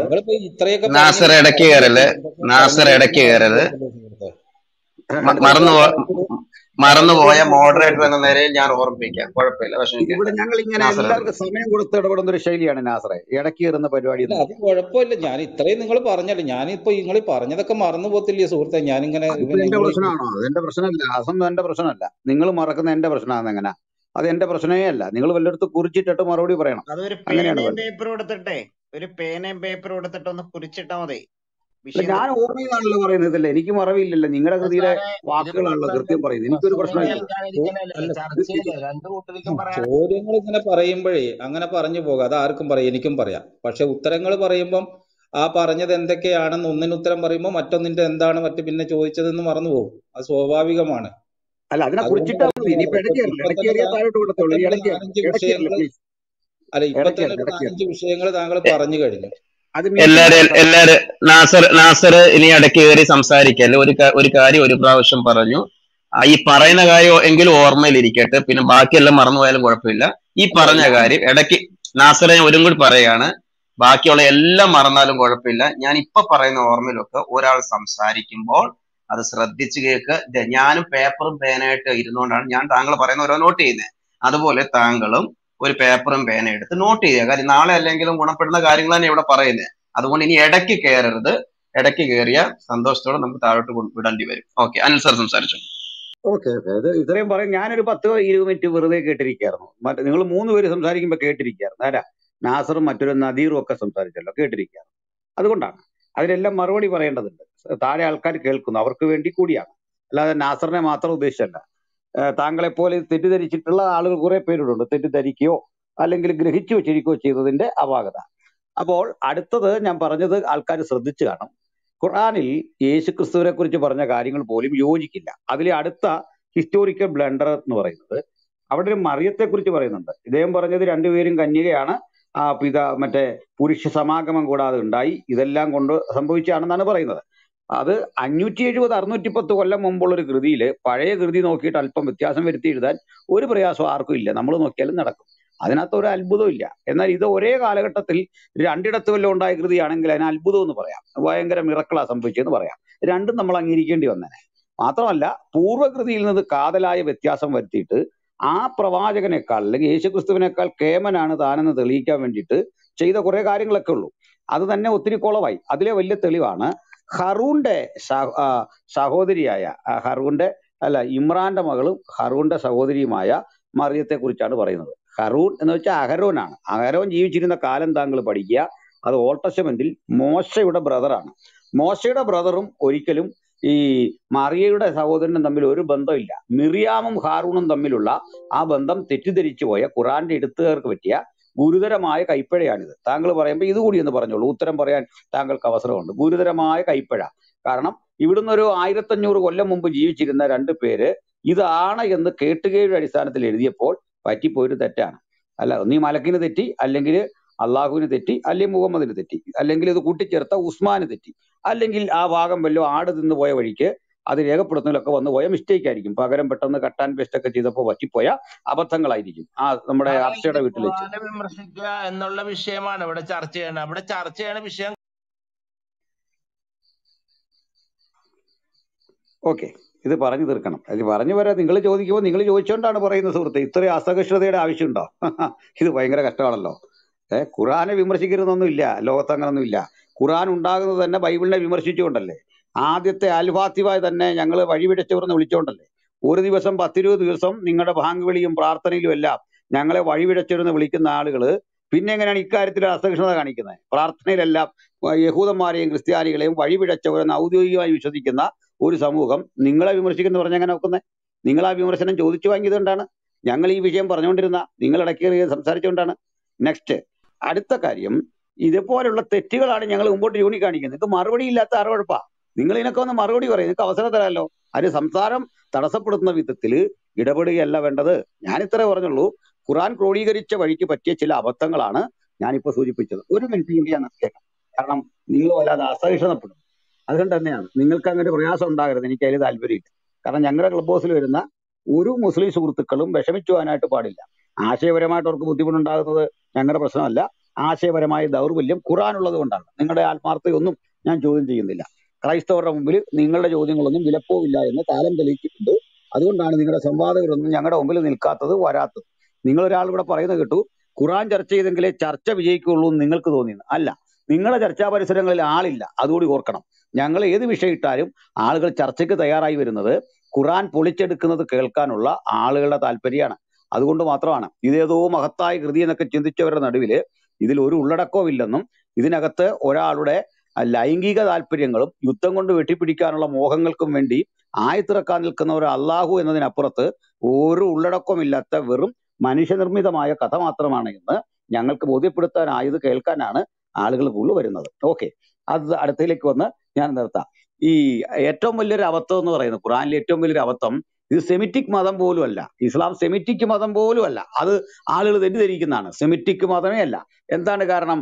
ഈ ഇസ്മായിലും അല്ലെങ്കിൽ അബ്രഹാം, ഇസ്മായില്, ഈ വംശപരമ്പരയിൽ പോലും മുഹമ്മദ് ഇല്ല എന്നുള്ളതാണ്. ഇവരുടെ വംശാവലി പട്ടിക പരിശോധിച്ച ഒരു കാര്യം മനസ്സിലാവും. അത് മുഹമ്മദിൽ നിന്ന് പിന്നോട്ടെണ്ണി ചെല്ലുമ്പോൾ അദ്നാൻ എന്നൊരു കഥാപാത്രമുണ്ട്. ഈ അദ്നാൻ എന്ന കഥാപാത്രത്തിൽ നിന്ന് ഇസാഖിലേക്കുള്ള ഇസ്മായിലിലേക്കുള്ള അകലം 40 തലമുറയാണ്. 42 തലമുറ. ഈ 42 തലമുറ കണ്ണി പൂരിപ്പിക്കാൻ ഒരു ഇസ്ലാമിക ചരിത്രകാരനും കഴിഞ്ഞിട്ടില്ല. അപ്പോൾ 42 തലമുറ കൂടി കഴിഞ്ഞാണ് അദ്നാൻ പിറക്കുന്നത് ഓർക്കണം. അബ്രഹാമിനും അദ്നാനും ഇടയ്ക്ക് 42 തലമുറ. അവിടുന്ന് പിന്നെയും 10-40 തലമുറ കഴിഞ്ഞാണ് മുഹമ്മദ് ജനിക്കുന്നത്. ഇതൊക്കെ ഫ്രെയിം ചെയ്തെടുത്ത വെറും കഥകളാണ്. അതുകൊണ്ട് ഞങ്ങൾ പറയുന്നത്, യേശുക്രിസ്തു മരിച്ചു, അടക്കപ്പെട്ടു എന്ന് പറയുമ്പോൾ യേശുക്രിസ്തുവിനെ അനുകരിച്ച് ഈസ എന്നൊരു കഥാപാത്രം ഉണ്ടാക്കിയിട്ട് ആ കഥാപാത്രം മരിച്ചില്ലെന്നും അടക്കപ്പെട്ടില്ലെന്നും അത് അള്ളാഹു ഉയർത്തുകയാണെന്നും ഒക്കെയുള്ള ഒരു ജൽപ്പനത്തെ ഇവിടെ ജോർജ് ബ്രദർ കണ്ണിച്ചു. അതിന് നിങ്ങൾക്ക് തോന്നിയ ചില തോന്നലുകൾ കൊണ്ട് പ്രതികരിക്കാൻ ശ്രമിച്ചു. അപ്പോൾ മാത്രമാണ് ഞങ്ങൾ ഇത് പറഞ്ഞത്. ഞങ്ങളെ സംബന്ധിച്ചോളം ഈസ മരിക്കുകയോ മരിക്കാതിരിക്കുകയോ എന്തെങ്കിലുമൊക്കെ ചെയ്യട്ടെ, പക്ഷേ ബൈബിളിലെ യേശുക്രിസ്തു ആണ് എന്ന് നിങ്ങൾക്ക് തോന്നുന്നെങ്കിൽ, ഞങ്ങൾക്ക് തോന്നുന്നില്ല, നിങ്ങൾക്ക് തോന്നുന്നെങ്കിൽ അതൊന്ന് തിരുത്താൻ വേണ്ടിയാണ് തുനിഞ്ഞത്. നമ്മുടെ ഈ ചർച്ചയും തർക്കവും അവസാനിക്കും. നിങ്ങൾ ഇത്രയും പറഞ്ഞാൽ മതി, ബൈബിളിലെ ഈസയും രണ്ടും രണ്ടാണ്. എന്നിട്ട് ചരിത്രത്തിൽ എവിടെയെങ്കിലും ഒരു ഈസയെ കാണിച്ചു തരാം, ഖുറാന് പുറത്ത് കാണിച്ചു തരാമെങ്കിൽ അതിലൂടെ ഞങ്ങൾ നിങ്ങളെ ക്ഷണിക്കുന്നു. ഓക്കെ, നാസർ ബ്രദറെ പറഞ്ഞതായ കാര്യങ്ങൾ കേട്ടു എന്ന് വിശ്വസിക്കുന്നു. അതിൻ്റെ അകത്ത് എസ്രയുടെ കാര്യവും അതുപോലെ തന്നെ ബാക്കി 1-2 കാര്യങ്ങൾ പറഞ്ഞിട്ടുണ്ട്. അതിനുള്ള മറുപടി ഇവിടെ ഇദ്ദേഹം ഒന്നാമതായി പറഞ്ഞത് വിശുദ്ധ ഖുർആനിൽ അള്ളാഹു ഗോത്രദൈവമാണ് എന്നാണ്. അത് ഇദ്ദേഹത്തിന്റെയും സെബാസ്റ്റ്യന്റെ ഒക്കെ പുതിയ കണ്ടെത്തലാണ്. വിശുദ്ധ ഖുർആൻ അള്ളാഹുവിനെ പരിചയപ്പെടുത്തുന്നത് റബ്ബുൽ ആലമീൻ എന്നാണ്. മുഴു ലോകത്തിൻ്റെയും റബ്ബ്, പരിപാലകൻ എന്നുള്ള അർത്ഥത്തിലാണ്. എന്നാൽ ബൈബിളിൽ നമ്മൾ നോക്കുകയാണെങ്കിൽ ഇസ്രായേലെ കേൾക്കുക, ഇസ്രായേലിന്റെ കർത്താവ് ഏക കർത്താവ്, ഇസ്രായേലിന്റെ മാത്രം ഒരു കർത്താവിനെയാണ് ബൈബിൾ പരിചയപ്പെടുത്തുന്നത്. ഖുർആൻ പരിചയപ്പെടുത്തുന്ന റബ്ബുൽ ആലമീൻ എന്ന് പറയുന്ന മുഴു ലോകത്തിന്റെയും ഒരു റബ്ബിനെയാണ് ഖുർആൻ പരിചയപ്പെടുത്തുന്നത്. അപ്പൊ ഗോത്രദൈവം എന്നുള്ള കാഴ്ചപ്പാട് അവിടെ പോയി. പിന്നെ ഇദ്ദേഹം പറഞ്ഞ് ലാത്തയും ഉസ്സയും മനാത്തയും എന്ന് പറഞ്ഞ ദൈവത്തെ ആരാധിച്ചിരുന്നു എന്നാണ്. ഇവിടെ അള്ളാഹു പറയുന്നത് ലാ ഇലാഹ ഇല്ലല്ലാ. ലാ എന്ന് പറഞ്ഞാൽ അല്ല, അല്ലെങ്കിൽ ഇല്ല. ഇലാഹ് ഒരാരാധ്യനും ഇല്ല, ഇല്ലല്ലാ അള്ളാഹു ഒഴികെ. അപ്പൊ ഈ ഖുർആൻ പരിചയപ്പെടുത്തുന്ന അള്ളാഹു അല്ലാതെ മറ്റൊരു ആരാധ്യനും ഇല്ല. അപ്പോൾ അന്ന് അവിടെ ഉള്ള ആളുകൾ ഇവിടെ ലാത്തയോ ഉസ്സയോ മനാത്തയോ അപ്പൻ അള്ളാഹുവിന് പെൺമക്കൾ ഉണ്ട് എന്ന് അവർ വിശ്വസിച്ചിട്ടുണ്ടെങ്കിലും അതൊന്നും തന്നെ, അതുപോലെ ദൈവത്തിന് പുത്രനുണ്ട്, സന്താനങ്ങളുണ്ട് എന്ന് വിശ്വസിച്ച നിങ്ങളും ആണെങ്കിലും ഇതൊന്നും തന്നെ ആരാധനാമൂർത്തികളല്ല, ഇല്ലല്ല ഈ ഖുർആൻ പറയുന്ന അള്ളാഹു ഒഴികെ. ഇത് വിശുദ്ധ ഖുർആൻ വളരെ വ്യക്തമാക്കുകയാണ്. അപ്പോൾ ഖുർആനിൽ പറഞ്ഞ അള്ളാഹു അല്ലാത്ത ഒരു ആരാധ്യനും ഇല്ല. അത് നിങ്ങൾ ഇനി ഏതെല്ലാം പേരിട്ട് ഈ അള്ളാഹുവിനെ വിളിച്ചാലും അതൊന്നും ആരാധനാമൂർത്തികളല്ല. കാരണം അതിൻ്റെ എല്ലാം കൂടെ നിങ്ങൾ പലതിനെയും ചേർക്കുകയും എടുത്തു കളയുകയും ചെയ്ത അവസ്ഥയിലാണുള്ളത്. അപ്പൊ അള്ളാഹുവിന്റെ യഥാർത്ഥമായ ഗുണങ്ങളും സത്തയും അതിൽ നിന്ന് ലഭിക്കുകയില്ല എന്ന് വിശുദ്ധ ഖുർആൻ വളരെ വ്യക്തമാക്കുന്നു. പിന്നെ പറഞ്ഞത് ഹാറൂന്റെ സഹോദരി എന്ന് പറഞ്ഞതാണ്. ഇവിടെ യേശുവിനെ കുറിച്ച് പറഞ്ഞിരിക്കുന്നത് ദാവീദ് പുത്രൻ എന്നാണ്. ബൈബിൾ പല സ്ഥലങ്ങളിലും പറഞ്ഞിട്ടുണ്ട്. പൊട്ടക്കണ്ണായ ആള്, കണ്ണ് കാണാത്ത ആള് വരെ വന്നിട്ട് യേശുവിനെ ദാവീദ് പുത്ര എന്ന് വിളിച്ചതായിട്ട് ബൈബിളിൽ കാണാൻ സാധിക്കും. അപ്പോൾ ദാവീദ് പ്രവാചകനും യേശുവും തമ്മിൽ എത്ര കാലത്തിന്റെ വ്യത്യാസമുണ്ട് എന്ന് നിങ്ങൾ പരിശോധിച്ചാൽ മതി. അപ്പോൾ ആത്മീയമായ സ്ഥാനങ്ങളിലുള്ള ആളുകളെ മുമ്പുണ്ടായിരുന്ന ആത്മീയ സ്ഥാനം വഹിച്ച ആളുകളുടെ സഹോദരൻ എന്നോ സഹോദരി എന്നോ ആത്മീയ ഭാഷയിൽ വിളിക്കുക എന്നുള്ളതാണ് ഈ മതഗ്രന്ഥങ്ങളുടെ സ്വഭാവം എന്ന് നമുക്ക് മനസ്സിലാക്കാൻ പറ്റും. അപ്പോൾ ഇവിടെ മറിയമിനെ ഹാറൂന്റെ സഹോദരി എന്ന് പറഞ്ഞത് കൊണ്ട് ഈ ബൈബിളിൽ പറയപ്പെട്ട മറിയം അല്ലാതാകുന്നില്ല ഇവിടെ. പിന്നെ ദൈവപുത്രൻ എന്ന് പറഞ്ഞത്, ബൈബിളിൽ ഒരുപാട് ദൈവപുത്രന്മാരുണ്ട്. ഇനി താങ്കൾ ഇവിടെ ഒരാളിനെ കുറിച്ച് അദ്ദേഹം ദൈവപുത്രനാണ് എന്ന് പറഞ്ഞു. ഇതിന് യേശു കൊടുക്കുന്ന മറുപടി എന്താണ് ബൈബിളിൽ? ദൈവത്തിൽ നിന്ന് വന്നവരെ ദൈവങ്ങൾ എന്ന് പറയുന്നത് കൊണ്ട് തിരുവെഴുത്തുകൾക്ക് വല്ല ഭംഗവും സംഭവിക്കുമോ? അപ്പൊ ദൈവത്തിൽ നിന്ന് വന്ന ആളുകളെ ദൈവങ്ങൾ എന്ന് പറയും. ഇത് ബൈബിളിൽ തന്നെ പറഞ്ഞിട്ടുള്ള കാര്യമാണ്. ഇനി ദൈവപുത്രന്മാരെന്ന് യേശുവിനെ കുറിച്ച് മാത്രമല്ല പറഞ്ഞിട്ടുള്ളത്. ആദാം പ്രവാചകന്റെ വംശാവലിയെ കുറിച്ച് ബൈബിളിൽ പറയുന്നത് നാസർ സഹോദര ചോദിച്ച ചോദ്യത്തിനുള്ള മറുപടി തരിക. ചോദിച്ച ചോദ്യം അല്ല താങ്കൾ ചോദിച്ചതിനെ അല്ല. യസ്ര പ്രവാചകനെ യഹൂദന്മാര് എപ്പോഴാണ് എവിടെ വെച്ചാണ് അങ്ങനെ ഒരു സമൂഹം ദൈവപുത്രനായിട്ട് അല്ലാഹുവിന്റെ പുത്രനാണെന്ന് പറഞ്ഞ ഭാഗം തെളിവ് തരാനാ പറഞ്ഞ. താങ്കൾ ഇത്രയും കഥ പറയണ്ട. അതിന്റെ മറുപടിയാണ് സുഹൃത്തെ പറഞ്ഞത്. യേശു തന്നെ പറയുന്നത് അതല്ലല്ലോ ദൈവത്തിലല്ലോ ദൈവങ്ങൾ എന്ന് വിളിക്കും. നാസർ ഒരു സെക്കൻഡ് താങ്കൾക്ക് ചോദ്യത്തിനുള്ള മറുപടി ആണെങ്കിൽ 2-3 മിനിറ്റ് തരാം. അതല്ലാതെ താങ്കൾ ഈ ലോകം മൊത്തം ഞങ്ങളെ ചുറ്റിക്കാനാണെങ്കിൽ അത് ബുദ്ധിമുട്ടുള്ള ഒരു കാര്യമാണ്. ഇവിടെ ചോദിച്ച ഒരു ചോദ്യം ഖുർആൻ മുമ്പോട്ട് വെക്കുന്ന ഒരു കാര്യമാണ്. അല്ലാഹുവിന്റെ പുത്രനാണ് എസ്ര എന്ന് യഹൂദന്മാര് വിശ്വസിക്കുന്നത്. ഏത് യഹൂദന്മാരാണ് അങ്ങനെ വിശ്വസിച്ചത്? യേശു പറഞ്ഞത് കാര്യം, യേശുവും എസ്രയുടെയും കാര്യമല്ലല്ലോ ഇവിടെ സംസാരിക്കുന്നത്. എസ്രയെ ഏത് യഹൂദന്മാരാണ് അല്ലാഹുവിന്റെ പുത്രനാണെന്ന് വിശ്വസിച്ച് ആരാധിച്ചതെന്ന് താങ്കൾക്ക് ആ സമൂഹത്തെക്കുറിച്ച് കാലഘട്ടത്തെക്കുറിച്ച് തെളിവുണ്ടെങ്കിൽ കറക്റ്റ് ആയിട്ട് പറയുക. അല്ലാതെ വെറുതെ ഞങ്ങൾ ഫോറസ്റ്റിലൂടെ കൊണ്ടുപോയി കാട് കയറ്റണ്ട. ഞാൻ താങ്കളോട് ചോദിച്ചത് യസ്ര പ്രവാചകൻ ദൈവത്തിൽ നിന്ന് അയക്കപ്പെട്ട ആളാണോ അല്ലേ? നാസറെ ഞങ്ങൾ ചോദിച്ചത് ദൈവത്താൽ കേക്ക് നാസറെ ഇടയ്ക്ക് കയറല്ലേ. ഇവിടുത്തെ ചോദ്യം താങ്കൾക്ക് മനസ്സിലായി എങ്കിൽ അതിന് മറുപടി തരിക. ദൈവത്താൽ ഒരു മിനിറ്റ് നാസറെ, ഒരു മിനിറ്റ് നാസർ പൊതുവെ ഞങ്ങൾ ഈ പേരിൽ വരുന്ന മിക്ക പേരും ഇവിടെ അലമ്പുണ്ടാക്കുന്നത്. അതുകൊണ്ടാണ് എനിക്ക് വേറൊരു നാസർ എന്നുള്ള പേരിലാണ് ഇതിനു മുമ്പേ ഒരു യുക്തിവാദിയോട് അങ്ങനെ സംസാരിക്കേണ്ടി വന്നത്. അതുകൊണ്ട് നാസർ സഹോദര, ആ പേരിൽ നിങ്ങൾ വ്യത്യസ്തനാണ് നിങ്ങൾ കാണിക്കുന്നത്. അതുകൊണ്ട് ഞാൻ പറയുന്നത് ഒന്ന് ശ്രദ്ധിച്ച് കേൾക്കുക. ഇവിടുത്തെ ചോദ്യം ഇതാണ്, യേശു എന്തു പറഞ്ഞു? യേശുവിന്റെയും ബൈബിളിന്റെയും വ്യാഖ്യാനം അനുസരിച്ചല്ലല്ലോ അല്ലാഹു പറയുന്നത്. അല്ലാഹു പറയുന്നത് അങ്ങനെ ഒരു എസ്രയെ ദൈവപുത്രനായിട്ട് ആരാധിച്ചു എന്ന് പറയുമ്പോൾ ആ ഏത് സമൂഹം ഏത് കാലഘട്ടത്തിലാണ്? യേശുവിന് മുമ്പേ ആണല്ലോ എസ്ര.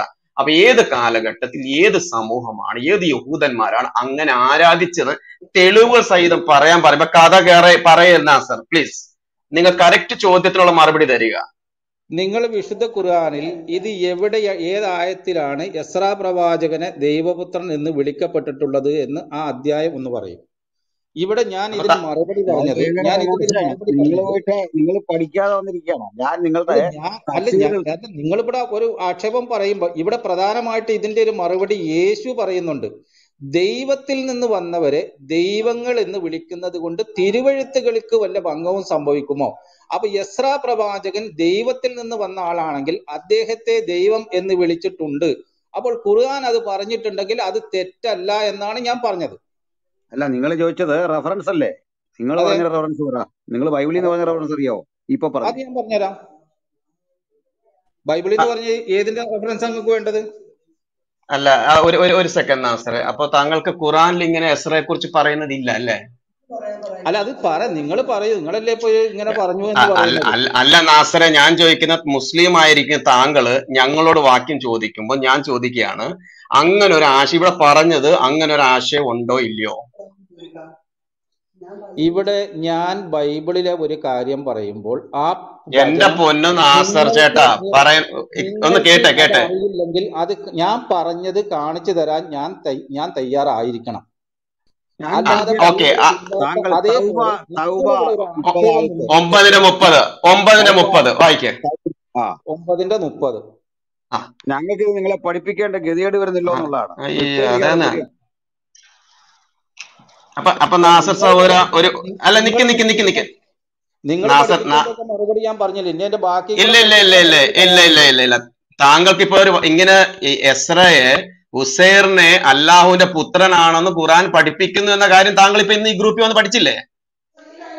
സുഹൃത്തെ, ഞാൻ ഇവിടെ പറഞ്ഞത് എന്താണ്? എന്റെ പൊന്നു ചങ്ങാതി നാസർ ഇവിടെ ഗ്രൂപ്പിൽ ഭയങ്കര മാന്യമായിട്ട് കൊണ്ടുപോകുന്ന ഒരു ഗ്രൂപ്പാണ് ഇത്. അതുകൊണ്ട് തന്നെ താങ്കൾ ഞാൻ പറയുന്നത് ഇത് നാസർ ഒരു സെക്കൻഡ് താങ്കൾ ഞങ്ങൾ ഇവിടെ ഉസൈർ അല്ലാഹുവിന്റെ പുത്രനാണെന്ന് ഖുറാനിലുണ്ടെന്ന് പറഞ്ഞപ്പോ താങ്കൾ അതിനെ എതിർത്തുകൊണ്ട് എവിടെ ഖുറാനിൽ പറഞ്ഞ വാക്യം കാണിച്ചു തരാൻ പറഞ്ഞു. ഞങ്ങൾ പറഞ്ഞു 9:30 ആയത്തിൽ പറയുന്നുണ്ട്. അപ്പൊ ഞാൻ ചോദിക്കുകയാണ്, താങ്കൾക്ക് അറിയാത്തൊരു കാര്യം ഇപ്പോൾ ഈ ഗ്രൂപ്പിലൊന്നും താങ്കൾ പഠിച്ചിട്ടില്ലേ എന്നാണ് ഞാൻ ചോദിച്ചത്. അതിനുണ്ടെങ്കിൽ ഉണ്ട്, ഇല്ലെങ്കിൽ ഇല്ലെന്ന് പറയാം. എന്റെ പൊന്നു സുഹൃത്തെ, താങ്കൾ പറഞ്ഞത് ഞാൻ പൊന്നും വെള്ളി ആയിക്കോട്ടെ ചങ്ങാതി, അത് വിട്. താങ്കൾ ശാന്ത ഒരു ഗ്ലാസ് വെള്ളം കുടിച്ച് പറയുന്നത് കേട്ടെ. ഇവിടുത്തെ വിഷയം എന്താണ്? ഇവിടെ താങ്കൾക്ക് ഇങ്ങനെ ഒരു വാക്യമുണ്ടെന്നുള്ളത് താങ്കൾക്ക് അറിയത്തില്ലായിരുന്നു. ഞങ്ങളത് ഖുറാനിൽ 9-ാം അധ്യായം 30-ാമത്തെ വാക്യത്തില് യഹൂദന്മാര് പറഞ്ഞത് ഉസൈർ അല്ലാഹുവിന്റെ പുത്രനാണെന്ന് പറഞ്ഞ കാര്യം ഞങ്ങൾ എടുത്തു കാണിച്ചു. അപ്പൊ താങ്കൾക്ക് അറിയാത്തൊരു കാര്യം ഞങ്ങൾ പഠിപ്പിച്ചില്ലേ? അപ്പൊ ഞങ്ങളോട് അല്പം നന്ദി കാണിക്കണ്ടേ? അതിന് പകരം താങ്കൾ ഈ കഥ പറയാതെ വിട്. അത് വിട്ടേക്ക്. താങ്കൾ ഞാൻ പറഞ്ഞതിന് മറുപടി താങ്കൾ പറയൂ. ഞാൻ ഇവിടെ തെറ്റാ. യോഹന്നാൻ 10:34 പോലെ ഇതൊക്കെ ഞങ്ങൾ ഗ്രഹിച്ചിട്ടിരിക്കുക, വെറുതെ ഇരിക്കല്ല. താങ്കൾ പറഞ്ഞ വായിച്ച പോലും തെറ്റാണ്. വെറുതെ നിങ്ങളുടെ തഫ്സീറുകളിലൊന്നും ഇല്ലാത്ത കഥ സ്വന്തമായിട്ട് നാസർ കമന്ററി ഉണ്ടാക്കല്ലേ. സുവിശേഷം 10:30 മുതൽ 36 വരെ വാക്യം താങ്കൾ എടുത്ത് വായിച്ചു നോക്കൂ. 30 മുതൽ 36 വരെ വാക്യം താങ്കൾ എടുത്ത് വായിച്ചു നോക്കൂ. എങ്കിലും ഇതിൽ ഏറ്റവും വലിയ തെറ്റ് അങ്ങനെയാണെങ്കിൽ ഉസൈറിനെ മാത്രമല്ലല്ലോ, ഇഷ്ടം പോലെ ആളുകളെ ആക്കിയില്ലേ? താങ്കൾ പറഞ്ഞ പോലെ ആണെങ്കിൽ ഇഷ്ടം പോലെ ആളുകളെ ദൈവം അയച്ചിട്ട് വന്നവരെ ദൈവപുത്രന്മാരാക്കി എന്ന് പറയാതെ ഉസൈറിനെ യഹൂദന്മാരും യേശുക്രിസ്തുവിനെ ക്രിസ്ത്യാനികളും ആക്കിയെന്ന് 2 പേരിലേക്ക് മാത്രം അള്ളാഹുവിന്റെ ശ്രദ്ധ ചുരുങ്ങി. എന്തിനാ? ബാക്കിയൊക്കെ അക്സെപ്റ്റ് ചെയ്തു എന്നാണോ? ഇത് രണ്ടും പാടില്ലെന്നാണോ? എന്ത് പറ്റി? അള്ളാഹുവിന് എന്താ അവിടെ പറ്റി? അവര് ദൈവത്തിന്റെ പുത്രൻ എന്ന് ആരെ കുറിച്ച് പറഞ്ഞു, ആ പറഞ്ഞ സംഭവത്തെ മാത്രമാണ് ഇവിടെ എടുത്ത് ഉദ്ധരിക്കുന്നത്. ഇവിടെ ഞാൻ പറഞ്ഞത് എന്താണ്? യേശുവിനെ വിട്. യേശുവിനെ അല്ലല്ലോ നിങ്ങൾ പ്രമാണമായി സ്വീകരിക്കുന്നത്. അപ്പോൾ താങ്കൾ പറയുന്ന വാദം അനുസരിച്ച് യഹൂദന്മാർ ആകെ യസ്രയെ മാത്രമാണ് ദൈവപുത്രനായിട്ട് അംഗീകരിച്ചത്. അതാണോ ഇല്ലെന്ന് മാത്രം ഒന്ന് പറഞ്ഞു. അതിന്റെ കഥ പറയണ്ട പ്ലീസ്. അതോ വേറെ ഏതെങ്കിലും പ്രവാചകന്മാരെ അവർ അങ്ങനെ വിശ്വസിച്ചിരുന്നോ? സുഹൃത്തെ, ഇവിടെ വിശുദ്ധ ഖുർആനിൽ വളരെ വ്യക്തമായ ഒരു കാര്യം പറയുന്ന എന്താണ്? അവര് പറഞ്ഞ ഒരു സംഭവത്തെ എടുത്തുകൊണ്ടും നിങ്ങൾ പറയുന്ന സംഭവത്തെ എടുത്തുകൊണ്ടുമാണ് ഇവിടെ വിശുദ്ധ ഖുർആൻ വ്യക്തമാക്കുന്നത്. അപ്പൊ അവരെന്ന് ഉദ്ദേശിക്കുന്നത് യഹൂദന്മാര്. അതെ, യഹൂദന്മാര്. അപ്പൊ അല്ല ഒരു സെക്കൻഡ്, ഏത് യഹൂദന്മാരാണ് യസ്ര ദൈവപുത്രനാണ്, പ്രത്യേകിച്ച് അല്ലാഹുവിന്റെ പുത്രനാണെന്ന് പറഞ്ഞത്? അത് ഇപ്പം ഈ യഹൂദന്മാര് തന്നെ പല പല സംഘടന ഉണ്ട്. അതിൽ ഏത് വിഭാഗത്തിൽപ്പെട്ട ആളുകളാണ് അപ്പൊ അങ്ങനെ വിശ്വസിക്കുന്നത് എന്നുള്ളതിനെ കുറിച്ച് എനിക്കൊരു അറിവില്ല. അറിവില്ല. അപ്പൊ പിന്നെ ഇവിടെ പ്രധാനമായ ഒന്ന് കേക്ക്. നാസർ അതിനൊരു തെളിവുണ്ടാ. യഹൂദന്മാര് പറഞ്ഞു എന്നുള്ളതിന് അവരുടെ ചരിത്രത്തിൽ നിന്നോ അവരുടെ ഗ്രന്ഥത്തിൽ നിന്നോ ഒരു തെളിവ് നാസർ കൊണ്ടു. നാസറിന് അറിയാത്ത കാര്യങ്ങൾ നാസർ ഇവിടെ വന്ന് കഥ പറയുന്നതിൽ അർത്ഥം എന്താണെന്ന് മനസ്സിലാവാത്ത. പറയട്ടെ, ഇതിന്റെ മറ്റ് വിഷയങ്ങളും കൂടെ സംസാരിച്ച് ഇതിന്റെ ലാസ്റ്റ് ഞാൻ ഇതിന്റെ തെളിവ് താങ്കൾക്ക് തരാം. അല്ലല്ല, നാസർ ഏതാ മറ്റ് വിഷയങ്ങൾ ഉദ്ദേശിക്കുന്നത്? ലാസ്റ്റ് വരുമ്പോൾ ആദ്യം പറഞ്ഞതിൽ നിന്ന് മാറാനും പാടില്ല. പറഞ്ഞിട്ട് ആദ്യം പറഞ്ഞ മാറരുത്. ഞാൻ എങ്ങോട്ടാ മാറുന്നത്? യേശു വളരെ വ്യക്തമായി പറഞ്ഞ ഒരു കാര്യം അത് അംഗീകരിക്കാൻ നിങ്ങളെ കൊണ്ട് സാധിക്കുന്നില്ലെങ്കിൽ പിന്നെന്താ? നിങ്ങൾ ഏത് ബൈബിളിനെ പിന്നെ അംഗീകരിക്കുന്നത്? ഓക്കെ നാസറെ, ഞങ്ങൾ അംഗീകരിക്കുന്നു, താങ്കളും അംഗീകരിക്കുന്നു. ഓക്കെ, താങ്കൾ യേശു പറഞ്ഞ വാക്ക് അംഗീകരിക്കുന്നുണ്ടല്ലോ. ദൈവത്തിന്റെ അരുൾപ്പാട് കിട്ടിയവരെ, ദൈവത്തിന് വെളിപ്പാട് കിട്ടിയവരെ ദൈവത്തിന്റെ മക്കളെന്ന് ദൈവന്മാരെന്ന് വിളിക്കാം. അത് താങ്കൾ സമ്മതിക്കുന്നുണ്ടോ? അതായത് ബൈബിളിൽ പറഞ്ഞിരിക്കുന്നതാണ്. നാസറെ, താങ്കൾ സമ്മതിക്കുന്നുണ്ടോ? അത് യേശു പറഞ്ഞ വാക്കുകൾ അത് ശരിയാണെന്ന് താങ്കൾ അംഗീകരിക്കുന്നുണ്ടോ? അങ്ങനെ പറഞ്ഞിരുന്നു എന്ന് ഞാൻ അംഗീകരിക്കുന്നു. അപ്പൊ അത് വിശ്വാസ പ്രമാണമായി നമുക്ക് സ്വീകരിക്കാമല്ലോ. എങ്ങനെ? യേശു പറഞ്ഞ ഈ കാര്യത്തെ തീർച്ചയായിട്ടും അങ്ങനെ പറഞ്ഞിരുന്നു എന്ന് ഞാൻ വിശ്വസിക്കുന്നു. യേശു പറഞ്ഞ ഒരു മിനിറ്റ്, യേശു പറഞ്ഞ അല്ല സിജോ അത് വേണ്ട. ഒരു സെക്കൻഡ്. യേശു ക്രിസ്തു പറഞ്ഞ ഈ കാര്യത്തിൽ അംഗീകരിക്കുന്നത് ബാക്കി കാര്യങ്ങൾ. നാസർ, യേശു പറഞ്ഞത് ഈ കാര്യമെങ്കിൽ താങ്കൾ അംഗീകരിക്കുന്നുണ്ടല്ലോ? അതെ, പറഞ്ഞോ. ഇനി മാറ്റി പറയരുത്. അങ്ങനെയാണെങ്കിൽ യേശുവിനെ അപ്പം താങ്കളുടെ വ്യാഖ്യാനിച്ച് ദൈവത്തിൽ നിന്ന് വെളിപ്പാട് അല്ലെങ്കിൽ അരുൾപ്പാട് കിട്ടിയവരെ ദൈവങ്ങളെന്നോ ദേവന്മാരെന്നോ ദൈവപുത്രനെന്നോ വിളിക്കുന്നത് തെറ്റില്ല. അത് യേശു പറഞ്ഞ താങ്കൾ അംഗീകരിക്കുന്നുണ്ട്. അങ്ങനെയാണെങ്കിൽ യേശു ക്രിസ്തുവിന് വെളിപ്പാട് കിട്ടിയെന്ന് താങ്കൾ വിശ്വസിക്കുന്നുണ്ടല്ലോ? അതെ. അപ്പൊ ആ യേശുവിനെ ദൈവമായിട്ട് നിങ്ങൾ അംഗീകരിക്കുമോ? ഇല്ല. പിന്നെ ശങ്കരൻ തെങ്ങി തന്നെ. അപ്പൊ എന്താ സഹോദരൻ കുറച്ചു നേരം മുമ്പ് യേശുവിന്റെ വാക്ക് അംഗീകരിക്കുന്നതല്ലേ പറഞ്ഞത്? എന്റെ പൊന്നു സുഹൃത്തെ, ഇവിടെ ദൈവങ്ങൾ എന്ന് വിളിക്കും എന്ന് പറഞ്ഞവരെല്ലാം ദൈവങ്ങളല്ല. അവരെ അത്രയും ആത്മീയമായ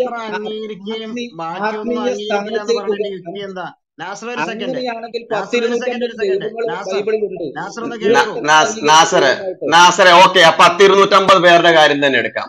250 പേര് ഇപ്പൊ യേശു പറഞ്ഞത് താങ്കൾ അംഗീകരിക്കുന്നു എന്ന് പറഞ്ഞുകൊണ്ടാണ് ഞാൻ പറഞ്ഞത്. ഞങ്ങൾക്ക് അതിന്റെ അർത്ഥവും വ്യാഖ്യാനം ഒക്കെ അറിയാം. താങ്കൾ പറയുന്നത് യേശു പറഞ്ഞ് അംഗീകരിക്കുന്നുവെങ്കിൽ 250 പേരെ എടുത്തോ. ആ 250 പേരെ താങ്കൾ ദൈവമായിട്ട് അംഗീകരിക്കുമോ? ഞാൻ അംഗീകരിക്കും. യേശു ഏത് അർത്ഥത്തിലാണ് പറഞ്ഞിരിക്കുന്നത് എന്ന് ഈ വാക്യം വളരെ വ്യക്തമാണ്. അതായത് ആയിക്കോട്ടെ നാസറെ സഹോദര കേക്ക് നാസു കേക്ക് നാസറെ കേക്ക് ഞാൻ പറയട്ടെ. നാസർ പ്ലീസ് ഒരു മിനിറ്റ് നാസർ ഒരു സെക്കൻഡ്. ഒരു കാര്യം എന്ന് വെച്ചാൽ ഒരു തക്കിയ പ്രയോഗിക്കാൻ വേണ്ടി നിൽക്കുന്ന ഒരാളോട് സത്യസന്ധത കാണിക്കാൻ വേണ്ടി അപേക്ഷിക്കുന്നതിന് തെറ്റാന്ന് എനിക്കറിയാം. എങ്കിലും താങ്കൾ തന്നെ ഇവിടെ പറഞ്ഞൊരു കാര്യം, നാസറെ ഇടയ്ക്ക് കയറരുത്. നാസർ ഇടയ്ക്ക് കയറിയാൽ ഞാൻ തൊട്ടപ്പുറത്തിരിക്കുന്ന അഫ്സലിന് അവസരം കൊടുത്ത് ഞാൻ പഠിപ്പിക്കും എങ്ങനെയാണ് സംസാരിക്കേണ്ടതെന്ന്. ഇവിടുത്തെ പഴയ സീനിയർ ആയിരിക്കുന്ന ഒരു ചങ്ങാതിയാണ്. അഫ്സലിനെ കൊണ്ട് സംസാരിപ്പിച്ച് ഞാൻ താങ്കളെ പഠിപ്പിക്കും എങ്ങനെയാണ് ചർച്ച മുമ്പോട്ട് പോകേണ്ടത്. അതുകൊണ്ട് താങ്കൾ പറയുന്ന ഒന്ന് ശ്രദ്ധിച്ചു കേൾക്കാം. നാസറെ, ഞാൻ ഇവിടുന്ന് എവിടെയും പോകുന്നില്ല. അല്ല താങ്കളെക്കാളും പ്രായത്തിൽ ചെറുപ്പമുള്ള ഒരു ചെറുപ്പക്കാരനായ ഒരു പയ്യനാണ്, അതുകൊണ്ടാ പറഞ്ഞത്. ഓക്കെ, പോയെന്ന് തോന്നുന്നു. ഓക്കെ, പോയതല്ല ഷിജുമോൻ ബ്രദറെ സംസാരിക്കാം. പോയതല്ല നമ്മൾ താഴോട്ട് വിട്ടത്. അപ്പൊ അതൊക്കെ കെട്ടിക്കൊണ്ടുവരാം. പുള്ളിക്ക് ഓക്കെ, കൺട്രോൾ ഷിജുമോൻ ബ്രദർ സംസാരിക്കും. സാറേ, ഒരു കാര്യം പറയാനൊരു അവസരം തരൂ. നിങ്ങൾ വിഷയം വെച്ചിരിക്കുന്ന യേശുവിന്റെ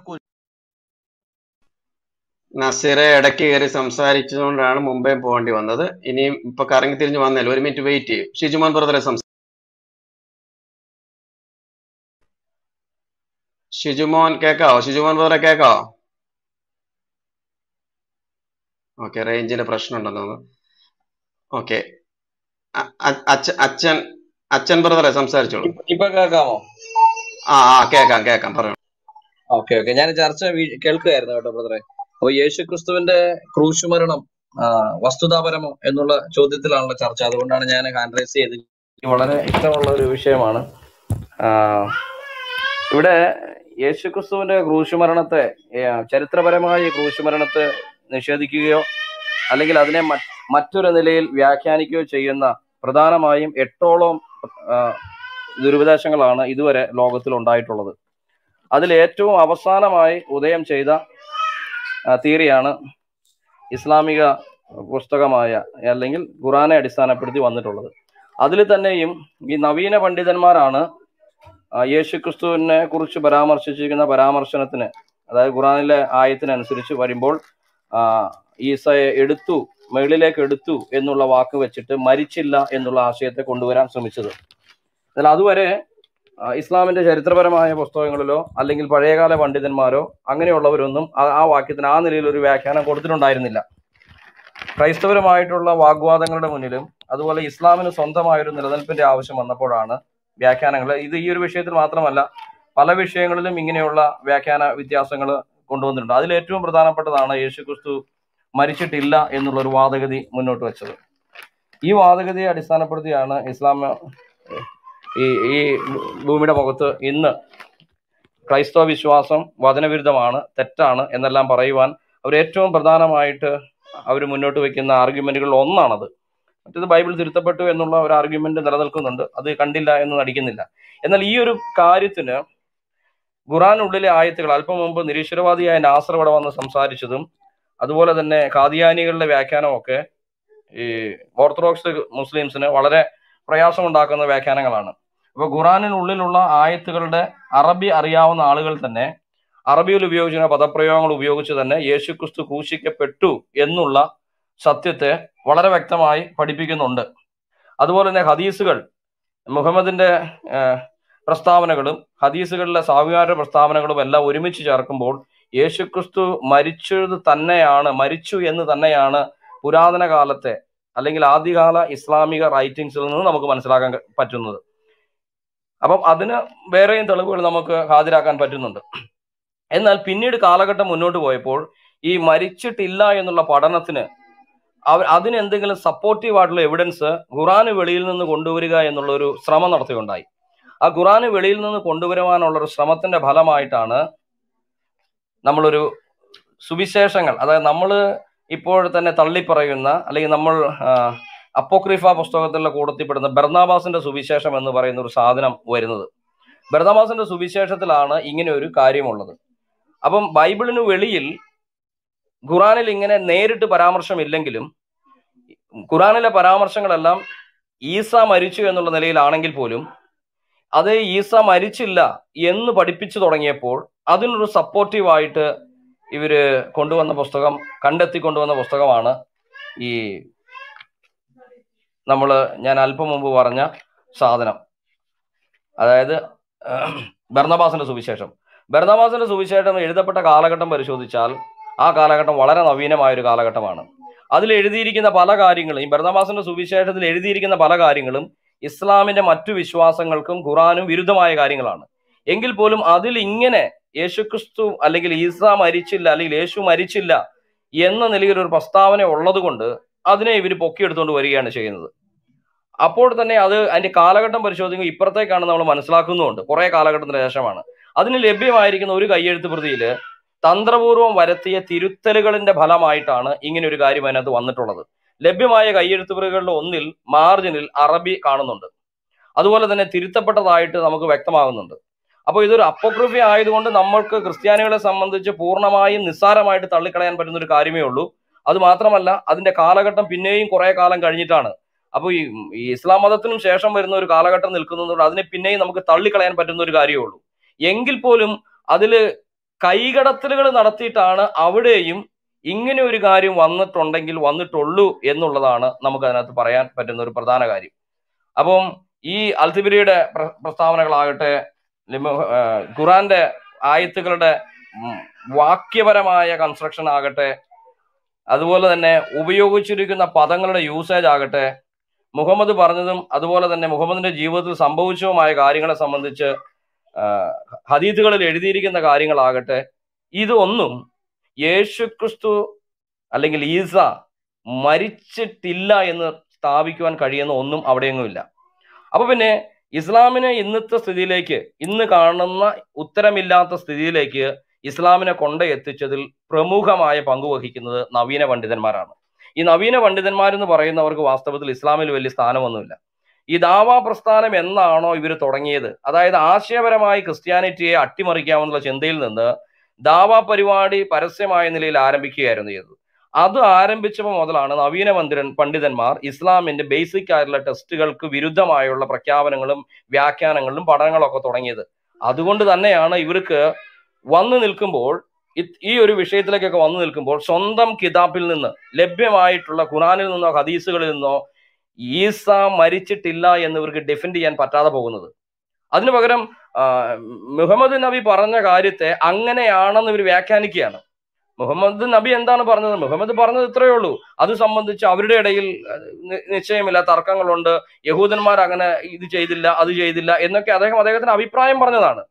ആ അഭിപ്രായത്തിൽ ഒരിടത്തും അദ്ദേഹം കറക്റ്റായിട്ട്, അതായത് ലിറ്ററൽ സെൻസിൽ യേശു ക്രിസ്തു ക്രൂശിക്കപ്പെട്ടിട്ടില്ല എന്ന് പറഞ്ഞില്ല. അതിനു പകരം മറ്റു വാക്യങ്ങളെല്ലാം പരിശോധിക്കുമ്പോൾ ക്രൂശീകരണം നടന്നതായിട്ട്, അല്ലെ മരണം നടന്നതായിട്ട് തന്നെയാണ് രേഖപ്പെടുത്തിയിരിക്കുന്നത്. ക്രൂശീകരണം എന്ന വാക്കിനെ നമുക്ക് തൽക്കാലം മാറ്റിവെക്കാം, എന്നാൽ മരണം നടന്നതായിട്ട് രേഖപ്പെടുത്തിയിട്ടുണ്ട്. അപ്പൊ അതുകൊണ്ട് മരിക്കാതെ മേളിലേക്ക് എടുക്കപ്പെടുകയും മരിക്കാതെ ഇനി വന്നിട്ട് ജീവിച്ച് മരിക്കുമെന്നുള്ള ഒരു പഠനം മാത്രമാണ്.